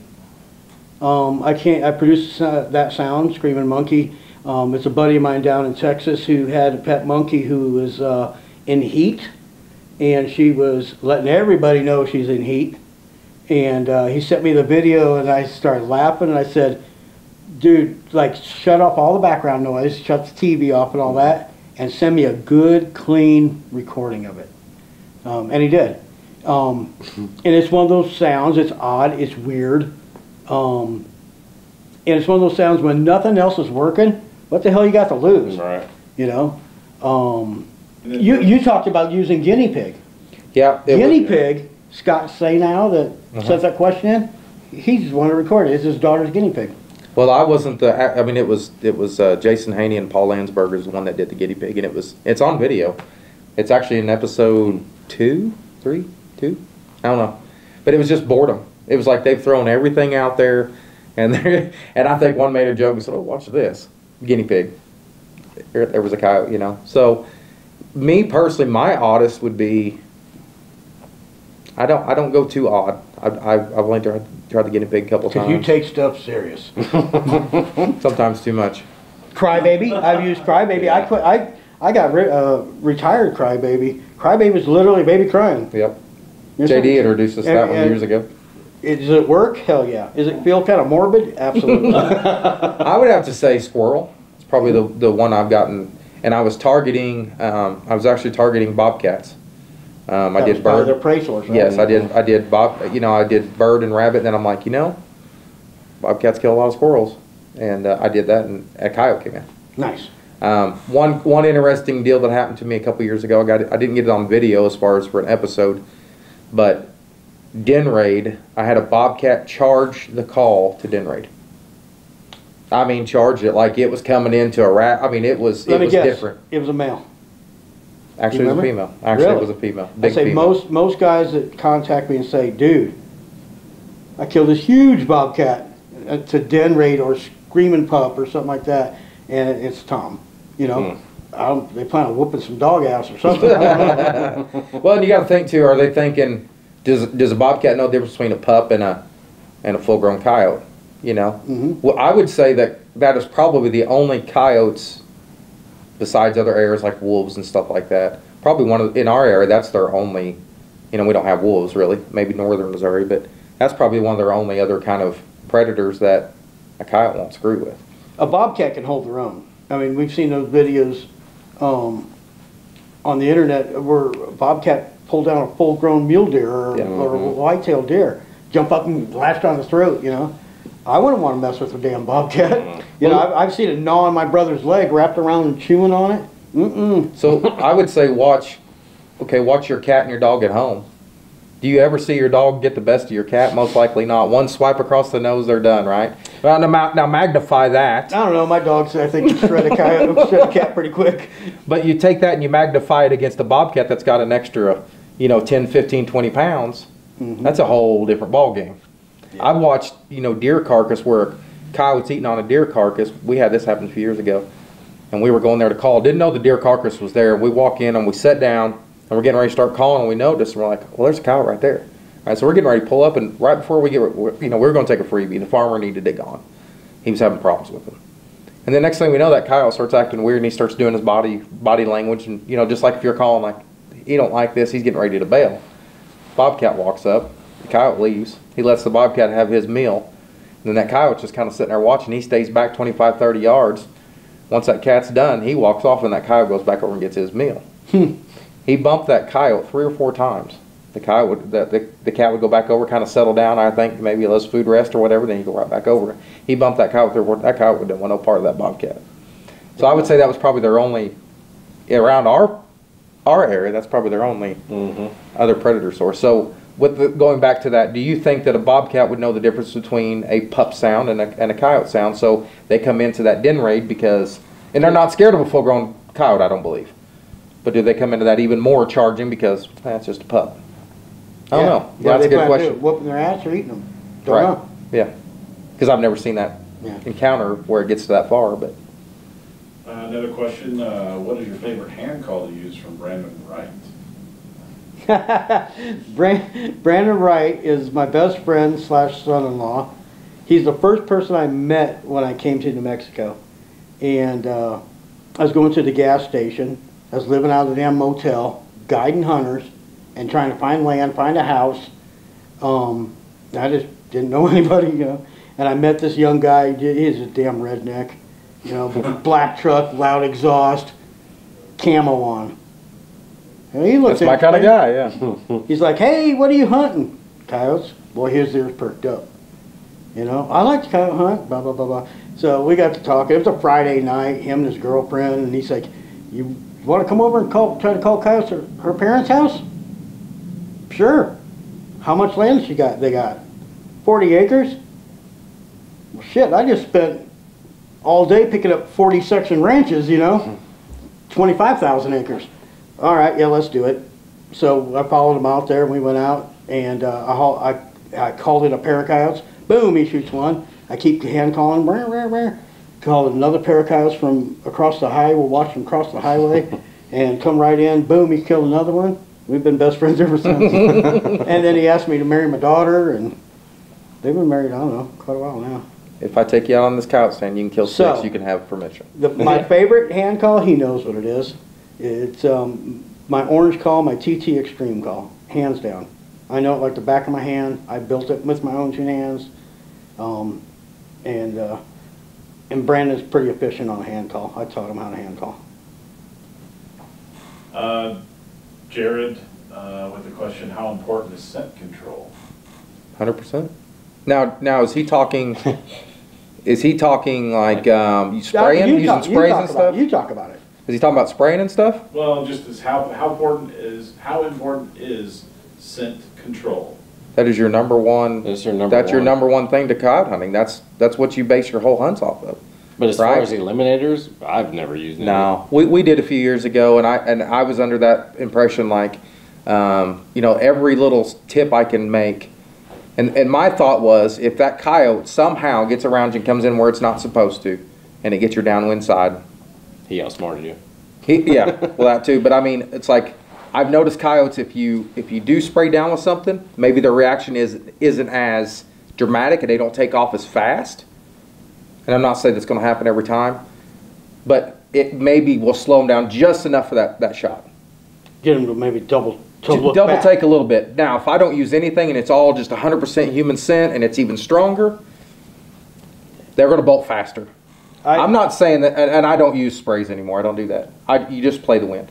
I like those Hunter Specialty wafers that they used to put on their head. Look like Mickey Mouse. Yeah. If you play your stand right, you I don't do any scent control. I don't think there's any way possible you can. No. You can't beat their nose. And you can't eliminate 100% of it. No. Yeah. They smell something that isn't right. You know, a coyote's a pessimist. They come in and then what's wrong, and they get smell of, and it may not smell your downy or it, but they smell that you broke a branch when you walked in. You know, oh, something's wrong, I'm gone. You know, they're big sissies when it comes to that. I don't use any scent control. The key is don't let them get downwind. Yeah. Don't let them get downwind. Don't let them come across your track of where you're walking in. You got a coyote coming in, and he's working in. And you'd really like to get him at the 150-yard mark, but he's at 250. If he's going to cross where you walked, you better stop and shoot him, because he will. It's like he hit a brick wall. And people don't. I think a lot of people don't understand that too. It's not, and it's a cone. It's not a straight line. Once that wind hits that call or anywhere between you and that call, every bit of that is tainted. And it sticks to everything, you know. Yes. And once it goes out, it's not going to be a straight line. It's going to do this. It's going to dissipate, and it's going to go out all over the place. So you got to think, this small area actually becomes a very large area. So it that gets goes dissipated as it goes. Yes. Yeah. So that goes back to where I was talking about earlier. Is like, how far do you set that call out from you? Okay. So now we've already determined we're going to go upwind with that call, but how far out do you go? That determines your spot, right? Some calls I may go out 75 yards this way, 50 yards this way, and then I'm up, you know, I'm at a 75, right? But on the next spot, well, I really can't go out that far. I want them closer, because if I go out very far, then that area over there is tainted, and I think they're going to come from there. Yes. So I go shorter. And then one thing that if I ever have the wind in my face, I'm always setting that call, and what you did today, I'm always setting, because I recognize that. Remember when you're like, I was like, I know why you did that. You set the call out even farther, because that brings that trap between you and the call. And you know, whether they're going to come in left or right. And what's better than to have some coyote come in and hook around and staring at that caller coming in, and you're sitting right there. Yeah, and he's not going to pick up your movement or nothing, because his head's focused on that. Yeah. Absolutely. Just don't let them cross where you walk. Yeah, right where you walk. So don't the let 'em best cross. scent control is avoidance. Yeah. Don't let them get downwind of you, because I guarantee you it's over. You may get a buck deer stand there and stomp. Coyote, it's like a brick wall. It's like flipping the switch and they're gone. Yep. So when I say 100%, I thought you were saying like controlling where you're at and how you're setting. Yeah. That's why I said answer it, because scent control can be this or that. You know, do you believe in the bottles and spray in ISO? I mean, if you want to spend your money on it, go ahead. But I don't think it's going to do a damn bit of good. Yeah. You know, It may fool a deer, but it ain't going to fool a coyote. It might slow the reaction down of bolting as fast, but I really don't think it's going to do a whole lot. I think it don't matter. I mean, I like you your said, answer. If they get there, they won. Good for them. I like that answer. All right, so Ozzy Clements, I think this will be our last question for the evening. He says, what's your average size coyote in New Mexico? You know, what are they smaller, bigger? They're a pure western. They're a pure coyote, western bred. I think coyotes' size is based on two factors: the size of the prey they're eating, you know, and how much they need to eat. You know, our winters aren't nothing like y'all's winters. You know, if this is Ozzy, I'm thinking about, he's from Illinois. Y'all from Missouri, it gets pretty damn cold, right? You're around here, coyotes aren't going to prey on deer. They're going to prey on voles and rats and rabbits. Whereas I've heard that they eat grasshoppers out here. oh my God, yeah, grasshoppers all summer long. there's hardly anything a coyote summer won't long. eat. Yeah, in Iowa, dead of winter, ice cold out, shot a coyote. You know, he shit like crazy when I hit him. It was all corn. Like a cornmeal sandwich laying there. Bugs, I've frogs, seen Yep. that. tadpoles, Yeah. fruits. A lot of people don't know that but they're fruit eaters. Western coyotes, I go into Arizona, which is just next door to us, and their coyotes are way smaller than ours. I go south of me to West Texas, their coyotes are way smaller than ours. We've killed a 52-pound coyote here. That's not the norm. A big male, where you're picking him up and you're like, holy shit, he's heavy, is like 35 pounds. Average coyote's probably 22 pounds, which is a pup in Illinois, and which is a damn baby in Maine. Yeah, if we kill a big male, we're hitting 40, 42. That's a big male for us. That's that's few and far in between. Average male, 30, 28, 30. Then you get into your, okay, this is a pretty decent coyote. You're in between 30 and 35.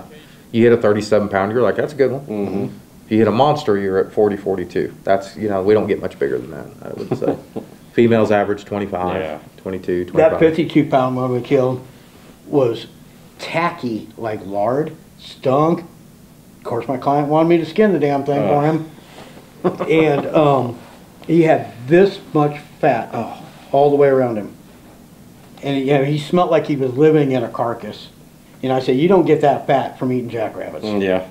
I don't know how you get He that didn't fat, want to share. period. He wasn't going to share that. Yeah. Would you say that the coyote size also depends on population?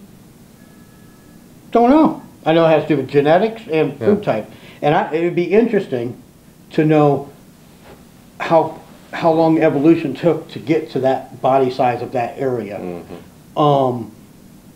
Because my dad had always told me you could turn domestic pigs loose, or they get loose, and in 3 generations they will all look like feral pigs. The long snouts, and they just got that weird look to them in just 3 generations. So my thought would be if you're overpopulated, they don't have near as much food source because their areas are smaller and they just may not have as much food source. Where if you go back to some place like, say, Missouri, we have a good population, don't get me wrong, but it's not as good as some areas like here or other places. They've got a larger area, less population. They got more of a food source. They can eat more than as much as they want. I don't know. And that could be. I always had in my head that Arizona's got the most coyotes, and this includes it. Arizona's got the most coyotes of any place in the country, and they also got the tiniest ones. So I wonder, I'm sure it could be a diet, a population thing. I always thought they don't get big because they don't need to. Right. They don't need to catch deer like up in Pennsylvania.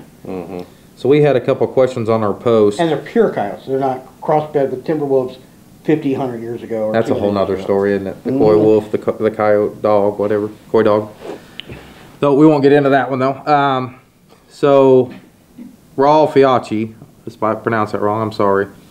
I saw that earlier this morning you were locating, which we both like to do. Do you prefer to do it at the first light rather than before sunrise? Before sunrise. Yep. Yeah. And what you've seen on live video, it wasn't as light as it looked on the video. Yeah, the camera. pretty Yeah, the dark. camera made it look like it was bright. Like, when the hell y'all on a stand? It was too dark just- it was too dark for a stand. Yeah. Well, you got to realize It was too. gray light. You got to realize too, when we're hunting together, we're filming. So if we're out there, we can't get film in Then we this don't much light, right? But on a normal basis, I like to go. Well, we went out a couple hours before and we hit our spots. I like to do it before sunrise, and I like to be on stand at sunrise. If we're filming, it's a little different story, but that's your take on it too, pretty much. Absolutely. You know, like I said, in the spring when we're targeting dens for denning season, I like to go out and locate, and then you're going for the real aggressive pair that's pissed off that you're howling.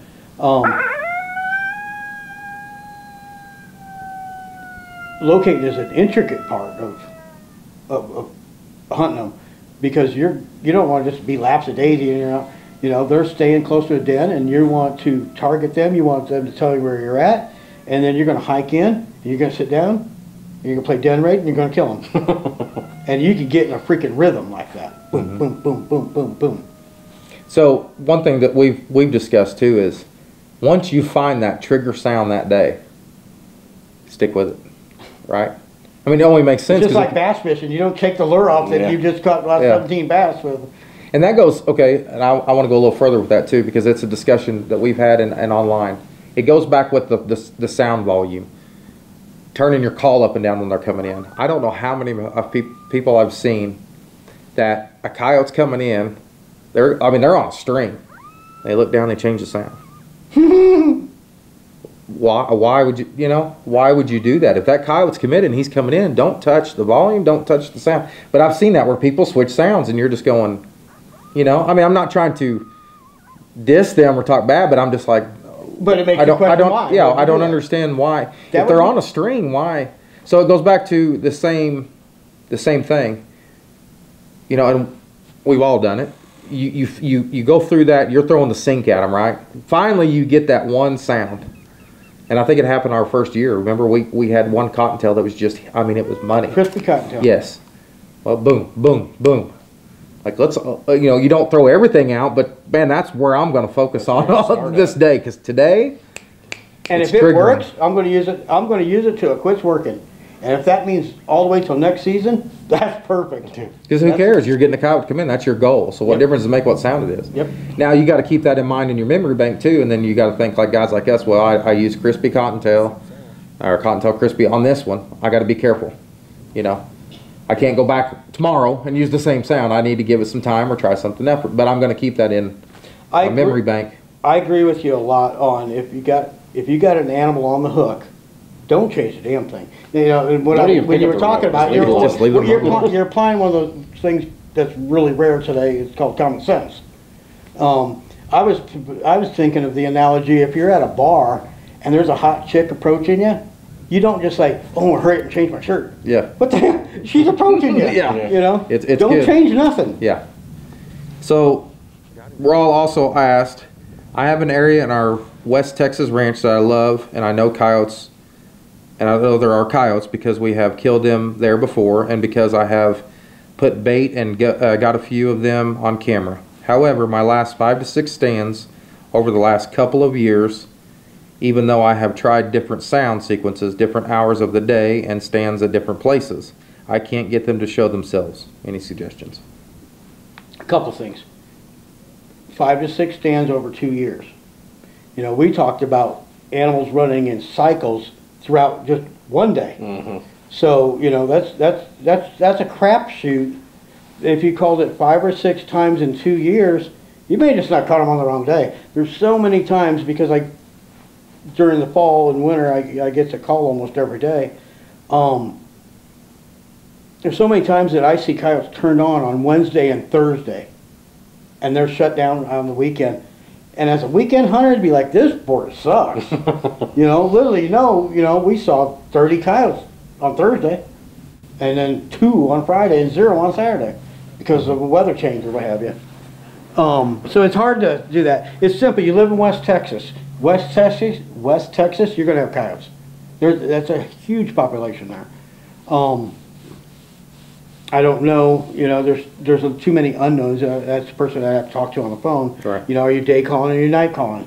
Is it brushy? You could be calling coyotes and you can't see. They're coming in, they're getting downwind. You may be watching upwind, not downwind, and they're all coming in downwind. And there's a lot of factors in that. There's a lot of factors. It's Have you been busted? Have you been busted before? I don't break the law. Right. There's a lot of different you're okay. I'm sorry. I thought that was like you're reading the next question. Have No. you been busted yet? I don't even speed. No, it's just one of the factors. I'm saying, like, there's so many Has factors. this guy been busted? Yeah. Has he been busted on Yeah. stand? I mean, there's so many different factors. I mean, it sounds like, he's doing the right things. He's trying different spots. He's trying different sounds. He sounds like he's doing the right thing. It has the population went down there for some weird reason. I mean, he says he knows there's coyotes there, but Well, and the other thing is, everyone's definition of West Texas is different. My definition of West Texas is Midland, Odessa, and West. There's a lot of people say, "Hey, we're in the heart of West Texas," and they're talking about Abilene. Well, shit, to me, Abilene is like closer to East Texas, Yeah. But to someone in Dallas, that's West Texas, So it all depends on what somebody. So we're all just commenting, he said he wasn't busted, it's an open bowl, and all day calling. Okay. You know what? I live in a highly coyote population area. I have really good ranches. I manage my ranches. I don't overcall them. We may go into a 50-section ranch and make 5 stands on it in the morning. So they never get overcalled. And how many coyotes did we kill today? 0.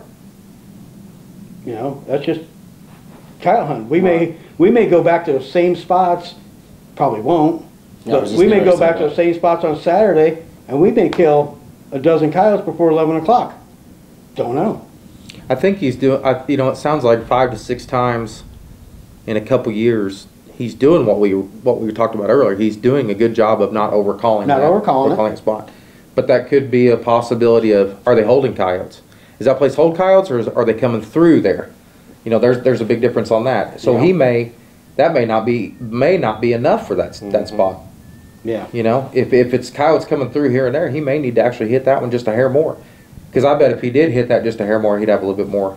That may be not enough on that spot. Some spots are not enough, and some spots are way too much. I don't know the situation on this one. I mean, he knows better than we do. Yeah, a lot of it has to do with where exactly is West Texas. I've hunted in. I don't remember where Scott used to live, but it's over by Mason, Texas. That's one of the toughest places in Texas to call a damn coyote. They've been poisoned and shot at and trapped for 150 years, and they've got a $100 bounty on them, and everybody's trying to kill them. That's a really tough place to call coyotes. Yeah. I'm sorry. Yeah, it's just, whereas you go someplace like towards El Paso, and there's freaking coyotes everywhere there. They're like rats. And it may be nothing he's doing either. Cody has a big problem with a lot of contest hunters around him, right? I don't have as much. We have one contest in town, but I don't have as much. Well, that gets hard for Cody in our area. I mean, as soon as deer season's over, January, February, March, sometimes even April, once or twice a month, there's a contest within 60 to 80 miles of my house. Yeah. So I lose so much property because of trespassers. Yep. Tons of trespassers. And every contest is pulling 50 to 60 teams of 4 hunters. Yeah. So then you're battling maybe educated coyotes. Yeah.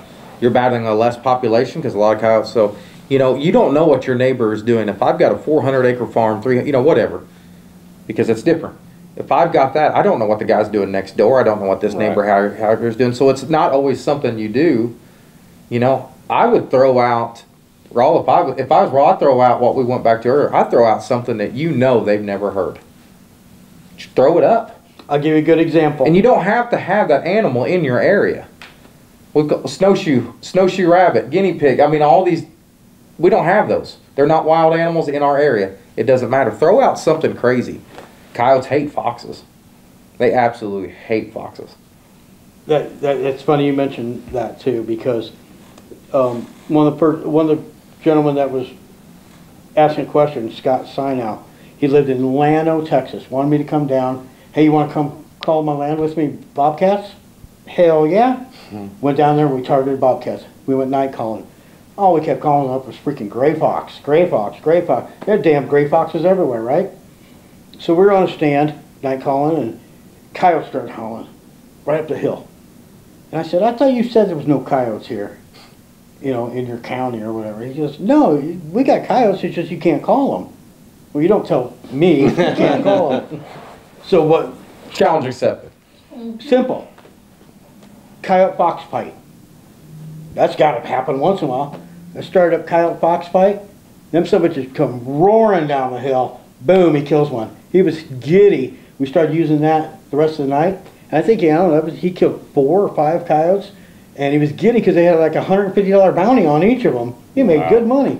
They hate foxes. But yeah, I mean, easy target. Who would normally play coyote fox fight when, you know, you want to do your typical, I'm doing a baby cottontail and then a woodpecker. Yeah. That leads into another question about, do you do distress as your first sound on set or vocals at night? Generally, most of my stands, I start with distress and I start small, like a baby cottontail, cotton teen, matter of fact. Work my way up with cadence and what do you want to call it? Pitch, to do it deep, all the way to something deeper. Because I'm looking to trigger these coyotes, kind of like when you're throwing a bass plug fishing, you're trying to figure out what they're striking on, you know. And then from there, I'll go into my vocals. Normally, I change it up throughout the year. I might start with howling, go into prey, and then finish with fights. Or if I see that the fights are working, that's the only sound I'll play. So time of year, that was another part of this question is the 4 seasons dictating which sounds you play. So traditionally, I'll start with rabbit, finish with fights, howling and fights. Come breeding season, I reverse that. I'll start with howling and fights, and then I'll finish with rabbit. You know, and not too often you get something in on the rabbit because that would have already came to the other sounds. Right. Springtime, I drop all of the prey and I do nothing but howl and puppy distress. Yep. I selfishly only want aggressive parents because I'm out there with my decoy dog and I want to show. I don't want this little sneaker that's last year don't have pups yet, no, you know, and just wants to come in and get a cottontail. I could care less about that coyote. You grow up, get fluffy. I'll see you this fall. You know, I want that. Let them things drop and then come back. And then summertime, puppy distress. Simple as that. Yep. I've noticed in our area in Missouri that our coyotes seem to be more vocal during the spring, summer, and early fall, late summer. They are more vocal. There's some people that only hunt during the spring, during the summer months. Everybody says you're crazy for being out there, but I love the MFK boys. They knock the shit out of them during like August. You know, when all the pups are running around and they're dumb as a box of rocks, and they're coming into vocals. You know, if you want to just kill a bunch of coyotes, I find they're very vocal, very vocal in the summer. And I'm just like you. During the summer, I'm using just some vocals, and I'm going right to pup distress. And I told you this, I think yesterday. One of my biggest keys was, and this was, you know, midsummer. If you can bear the hot, bear the mosquitoes, bear, you know, all the ticks and stuff like that, it is a great time. And I've turned a lot of my friends on to coyote hunting in the summer. That I was using a pup howl, and after pup howl, I go to Dino Pups or Den Diner was my 2, and it was just, man, I was on a streak. I think one week I called 11 or 12 coyotes in and shot almost that combo? with just that combo. Found it. Didn't worry about the cocktail. Didn't worry about, you know what I mean? So I was, you know, and I didn't go to adult vocals.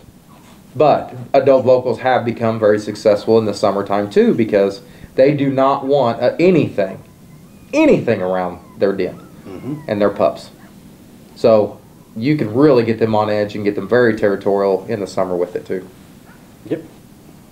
So one other thing we want to talk about was we come up with dens. One of the misconceptions that I've found that a lot of people, and landowners especially, is they talk about having a den, going setting up on a den in the middle of winter, in the middle of, you know, a non-time.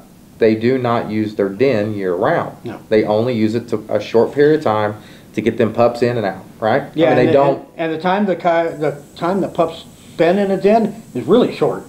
You know, like a month. Yeah. So don't make that one of your, you know, your locations a reason for why you're setting so. The only thing I can think of, I was thinking about this last night. The only thing I can think of, you know, and I hear it all the time when you pick up permission from a landowner, go back in that back corner, there's a bunch of dens. Well, shit, it's like November, Yeah. you know? Exactly. The only thing that you could, any kind of logic you could put about it, because that guy could give two shits about that den right now. They will come spring. Yeah. The only thing I can think of is they put dens in what they felt the safest area. So there may be, you know, that's the only logic I could put. And it's still their area. It's still their territory. It's their core. Yes. So it's no different than like going to lay down in your bed, but then when you're not in bed, you're still in your house and you're still in your living room. You're still doing things in your own area. Yeah. But don't, like, if you see a den in November, don't like try to set up a stand on that den. Yeah. You're wasting your time. Yeah, you're wasting your time. So we had one more question on the post. This was from Trenton Koshmore. Recently, I've had a bunch of come hard to the call, jackrabbit distress, usually coming straight into sight within 3 minutes, so quick hard chargers. But then they are hanging up, not hearing any vocals from them. They will pace side to side, but never come in. Actually had one lay down behind brush for about 10 minutes. What would I try to bring them into range? So how I'm going to translate that is, I'll break it down. How I'm going to translate that is, I've got coyotes that are in the woods and they won't come out. I get 1,000 questions just like that every year. Couple of things. My nose itching. One, you may need to change the sound to kind of coax them out. There may not be anything you do. That's just how those coyotes are. They can actually stand back in the woods 50 yards and look at that open field, and you can't even see into the woods 50 yards. What I always said is, and it's usually guys in the Midwest, you know, they won't come out of the timber, they won't come out of the timber, I said, then go in the timber with them. Yeah. You know? Use an electronic call, put your collar on that side of the field like you normally do, hike on down, get in that timber. If they always show up at that corner, but they won't break from there, be sitting right there. Take a shotgun with you, take a rifle, whatever, and kill them. And that goes back to kind of what we talked about too, because your terrain is so much different and open than ours that we like to move on them. You know, so if we got can't see you, got a curtain of we've got woods. We can use our terrain, we can use the woods, we can use, you know, low, you know, get up, move out, move on them if you have the option to do that. You being so open, it's really hard to do it. Once you're set up, you're kind of committed to that spot for the most part. As soon as you howl, you're a target. Yep. Because even if all they do is look, I mean, you can't get up. Yep. You can't walk to your truck to go get more ammo or anything. I mean, yeah. So we've noticed, you know, if we have one 300, 400 yards out, but man, he's firing off, he's pissed off, I mean, you got his attention. But he just doesn't want to break that line. And that line that could be exactly what it is. There's a line. There's a territory line between you and him. He doesn't cross that. That's not his. He's coming into somebody else's territory, but he wants to let you know he's there, and he's gonna mouth you, but he's not gonna cross that line. Well, I will. I'll go to his line. I'll move on him. Then I'm within a couple 100 yards. Boom, here he comes. Boom, right on top of you. I ain't afraid to fight you. Yeah, yeah. You're in my territory. Yeah, we'll do it now. So Cross the line. here's a quick little story. We were calling in Oklahoma, and me and my buddy Scott, and this coyote, and we were hand calling, and this coyote was on the other side of the road, back along the creek, just giving us the stink. You know, so I'm sitting there hand calling, trying to ignore him. He's just raising hell, trying to ignore him, you know. But after like maybe 5-10 minutes. I'm like, screw this. I said, keep calling. So he got in his hand call. I walked down the freaking road. I got in the creek. I walked that sand, and I spotted that coyote. He had a spot tore up that was probably 10-foot circle. Just everything's tore up. He was pissed and, Oh, wow. and throwing his, for jumping up in the air and that. And I shot him, But there was no way he was going to come. But I was just getting tired of him being yappy. Yeah. Well, I had one very similar hayfield. Back Midwest, we have a lot of hayfields, and man, I love hunting hayfields. Especially fresh cut, man. They're always going to be picking up all the dead stuff, and they're always roaming those fields. Great visibility. You have good backstops to set. So, and I can play the wind any way I want to with a hayfield. There's hay bales everywhere. I can make it work most of the time. With that being said, I had one that he was just, he just mouthing. And I knew it was a male because, I could just tell by the tone. I pretty much knew, and how ballsy he was. But he just would not come off that edge. He was just staying on that edge. And I just used the hayfield, and I moved in on him. And then all it took when I got to him, 50, 75 yards, lip squeak. I turned off. I left the call. I left the call with me. I left the call where it was. I left it playing, and as it was playing, I'm slowly, moving in. And then all I did. That's part of that. Don't change anything. Don't change anything. If I changed something, then he might have moved, or he would have caught me. And then all I did was sit down beside the bale. I turned the call off. Here he shot. Come right out of the timber. Boom. Bop. Because I moved on him. I made him get uncomfortable. In my opinion, I think that's what it did, and I got too close to him. But coyotes have that line, and it may not be doing anything they're doing wrong. Change your strategy next time. Don't stay in the same spot. Yeah. So. I agree. One last thing that I would like to talk about is one question that I get a lot is challenge house. So we like to be aggressive. We're aggressive callers, but I think we're aggressive where we're smart enough that. We most of the time we try not to spook them. One of the conversations that came up a few years ago, and I talked about, and I hear people all the time is, do you challenge them in the breeding season? Me personally, I don't challenge until they challenge me. That's what I was gonna say. I'll answer them. We talked about this. Yeah. It's gonna be hard to use this analogy without cussing, so I'll say screw you. Okay. You don't walk into a bar and just start saying screw you. That's what you're doing with a challenge howl. I'm pissed off, and I'm telling you that I'm, and I'll fight anybody who, gets in my way. Now, you don't just barge in a bar and do that. But if some dude's doing it, you're going to yell back, well, screw you too. The same thing. And that's how a fight is going to happen. And if you got an aggressive coyote that's wanting to fight, you're going to build that up. That's the only time you should use a challenge howl. So if I'm sitting there and I start challenging, I may have a male that's, 1 year old or less, or he may be that year's pups. Yeah, he's gonna be like, yeah, I'm out. So that was the conversation and the argument that happened at that time. And a gentleman, I don't remember who it was, don't care, but they were saying, well, you're never gonna scare one off. Yeah, you will. You're gonna scare some younger, less dominant males off. And I would even say that you might even scare some females off, but you're definitely going to scare the males off. So your odds are going to be better if you don't do that. And like you said, if that one guy goes, hey, I'm over here, screw you, I'll give it back to him. Yeah. Because he's probably pretty ballsy, most of the time. Now, they don't always come in. It's not 100%, but they're probably pretty ballsy. Yep. But your odds are going to be, you're at pinpointing that one, but you may have scared off several others. If you started it out and didn't do it. Because that other male may come into something else and you might have had another one. The other analogy we were talking about was turkey hunt, right? You don't go on opening morning and opening morning you got turkeys in the tree and you're just going to do the softest little yip yip yip yip yip. You're not going to go and start like a pissed off mad cutting hen.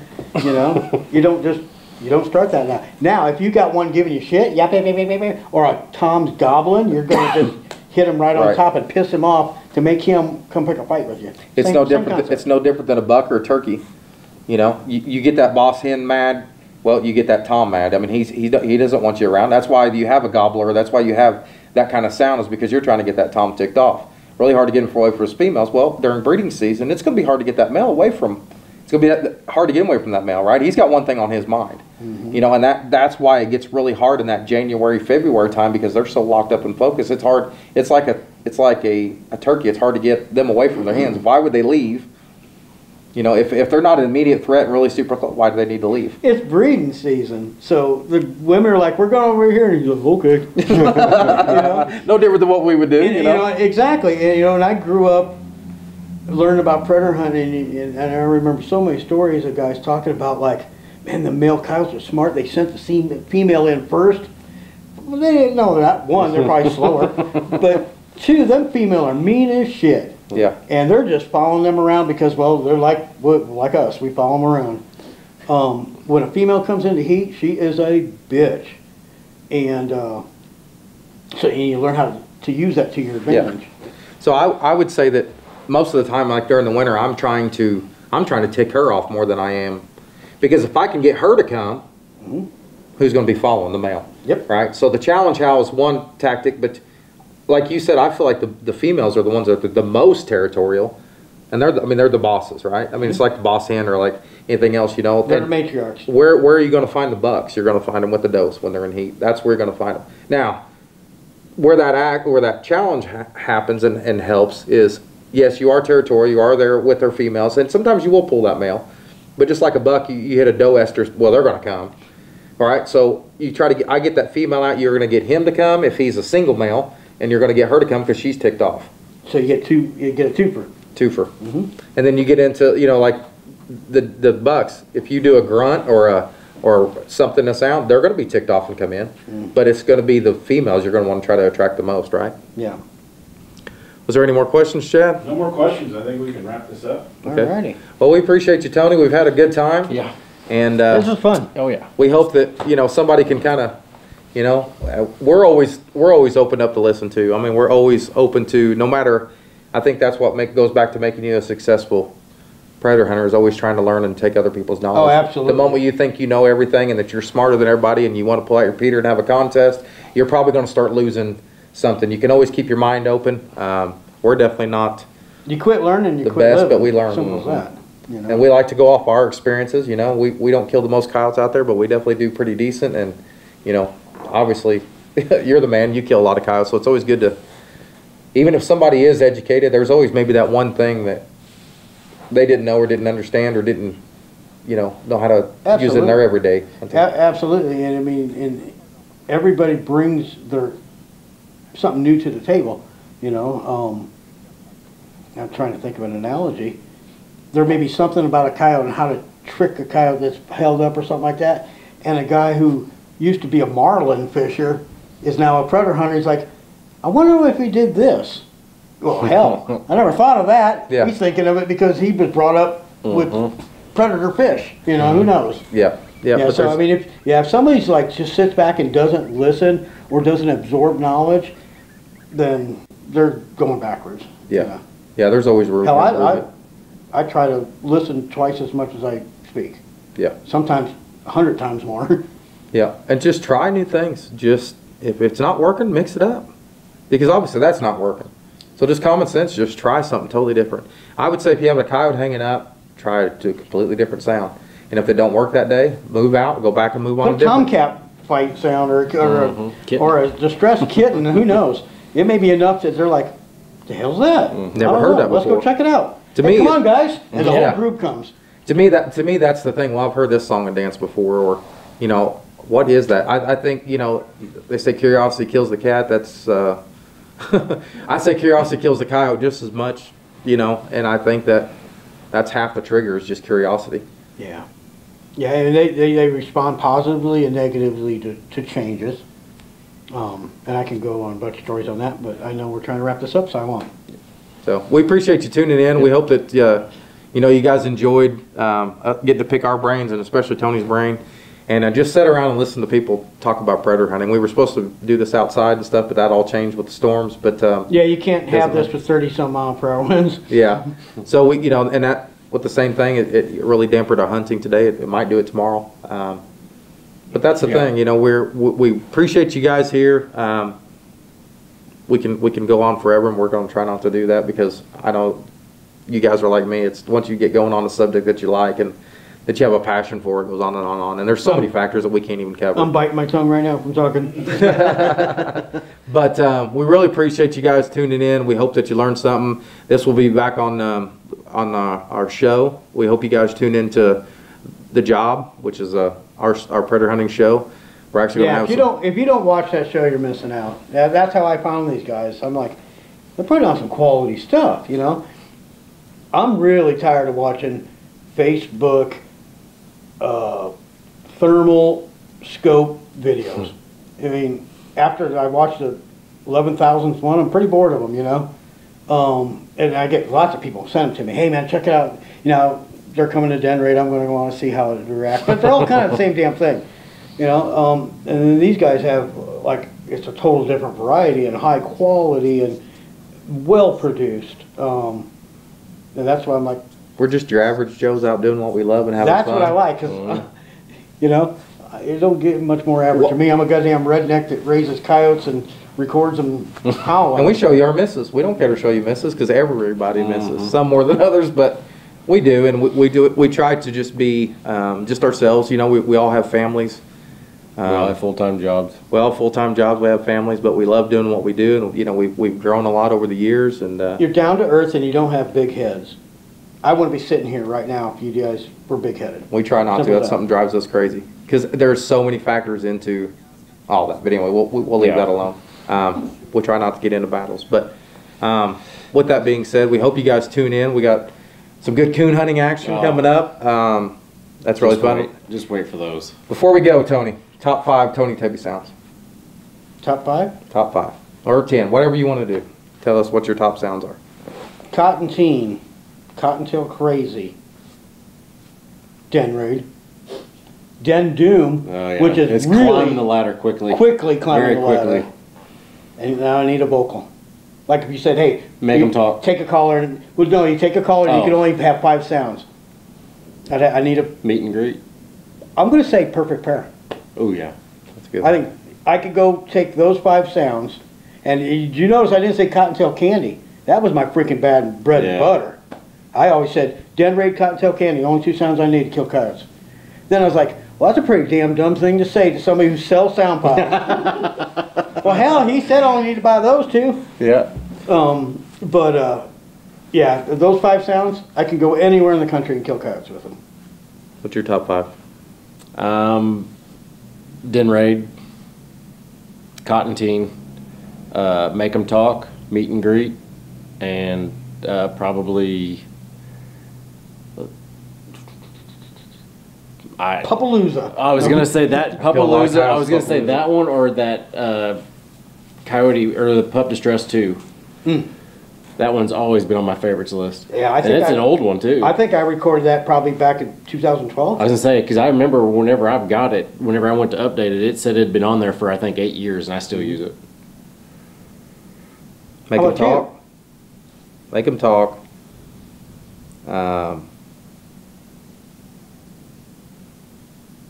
Den Raid, of course. That's going to be a across-the-board favorite. Because I'm a coon hunter also, I got to go with coyote coon catch. I was going to say, I would be surprised if you didn't say that. Coyote coon catch. Den Doom is becoming one of my favorites, and then that kind of goes with Puppapalooza. That's kind of a tie for me right now. Killed a lot on Puppapalooza. What about your vocals? Vocals, well, that would be the Make 'em Talk. Canty howls are pretty good. I'm going to go too far. I'm just trying to go with what I've had the most success with. And then I'm going to go with Wee Wee Rabbit. Nice. I really like Wee Wee Rabbit. Barbed Wire Bunny is another one that's climbing on the list for me. But Wee Wee, I think that's got the great. I called a litter of pups that are only about that high, 7 of them, and they climbed up in a freaking tree to get to Wee Wee Rabbit. The first time I played it, I'm like, ooh, I like this sound. It didn't have a name. I'm like, oh, it's like a wee wee rabbit. Freaking coyote pups. And we didn't even shoot at any of them. They were too damn cute. I know we're going, guys. What was it? Meet and greet that we had 30-some stands in a row that we have. Yes, oh, yeah, and during the day. 30-some stands in a row that we let it out, and they reacted every single time. Nice. Now, some of that dictated the time of night and stuff that we had, and then even on my own. He told me about it, and I'm like, okay. Okay, go to locating calls. Oh, locating, that's easy. Make them talk, family affair, Family affair. and elite female. Female. Yeah, I heard elite female today for the first time, Yep. and it's going on my call as soon as we get back. Yep. up. They will, Yep. I guarantee you, I would bet somebody $10,000, I can make my pet coyote howl, and also, on elite female. And I could go down the road 1.5 miles and play it, and they're gonna howl. That elite Guaranteed. female, like year round too, right? Mhm. Year round, doesn't matter what time of year. That one's just. Yeah, it makes them howl. And that's something to be said, because not every sound will trip them up. Yeah, when we heard that one this morning, Yeah, or it's yesterday, going on. I thought, what in the world? I hadn't heard it. I just overlooked it. But sorry. They're laughing at us 'cause they want us to wrap it up, but Yeah, we gotta get. They're we had too hungry. much fun. We could talk about this all night long. I do, don't I? Okay, sounds like a plan. Yeah. Bring the pizza in. Yeah. Well, we appreciate it, guys. Yeah. Thank you. Thank y'all. All right, see ya.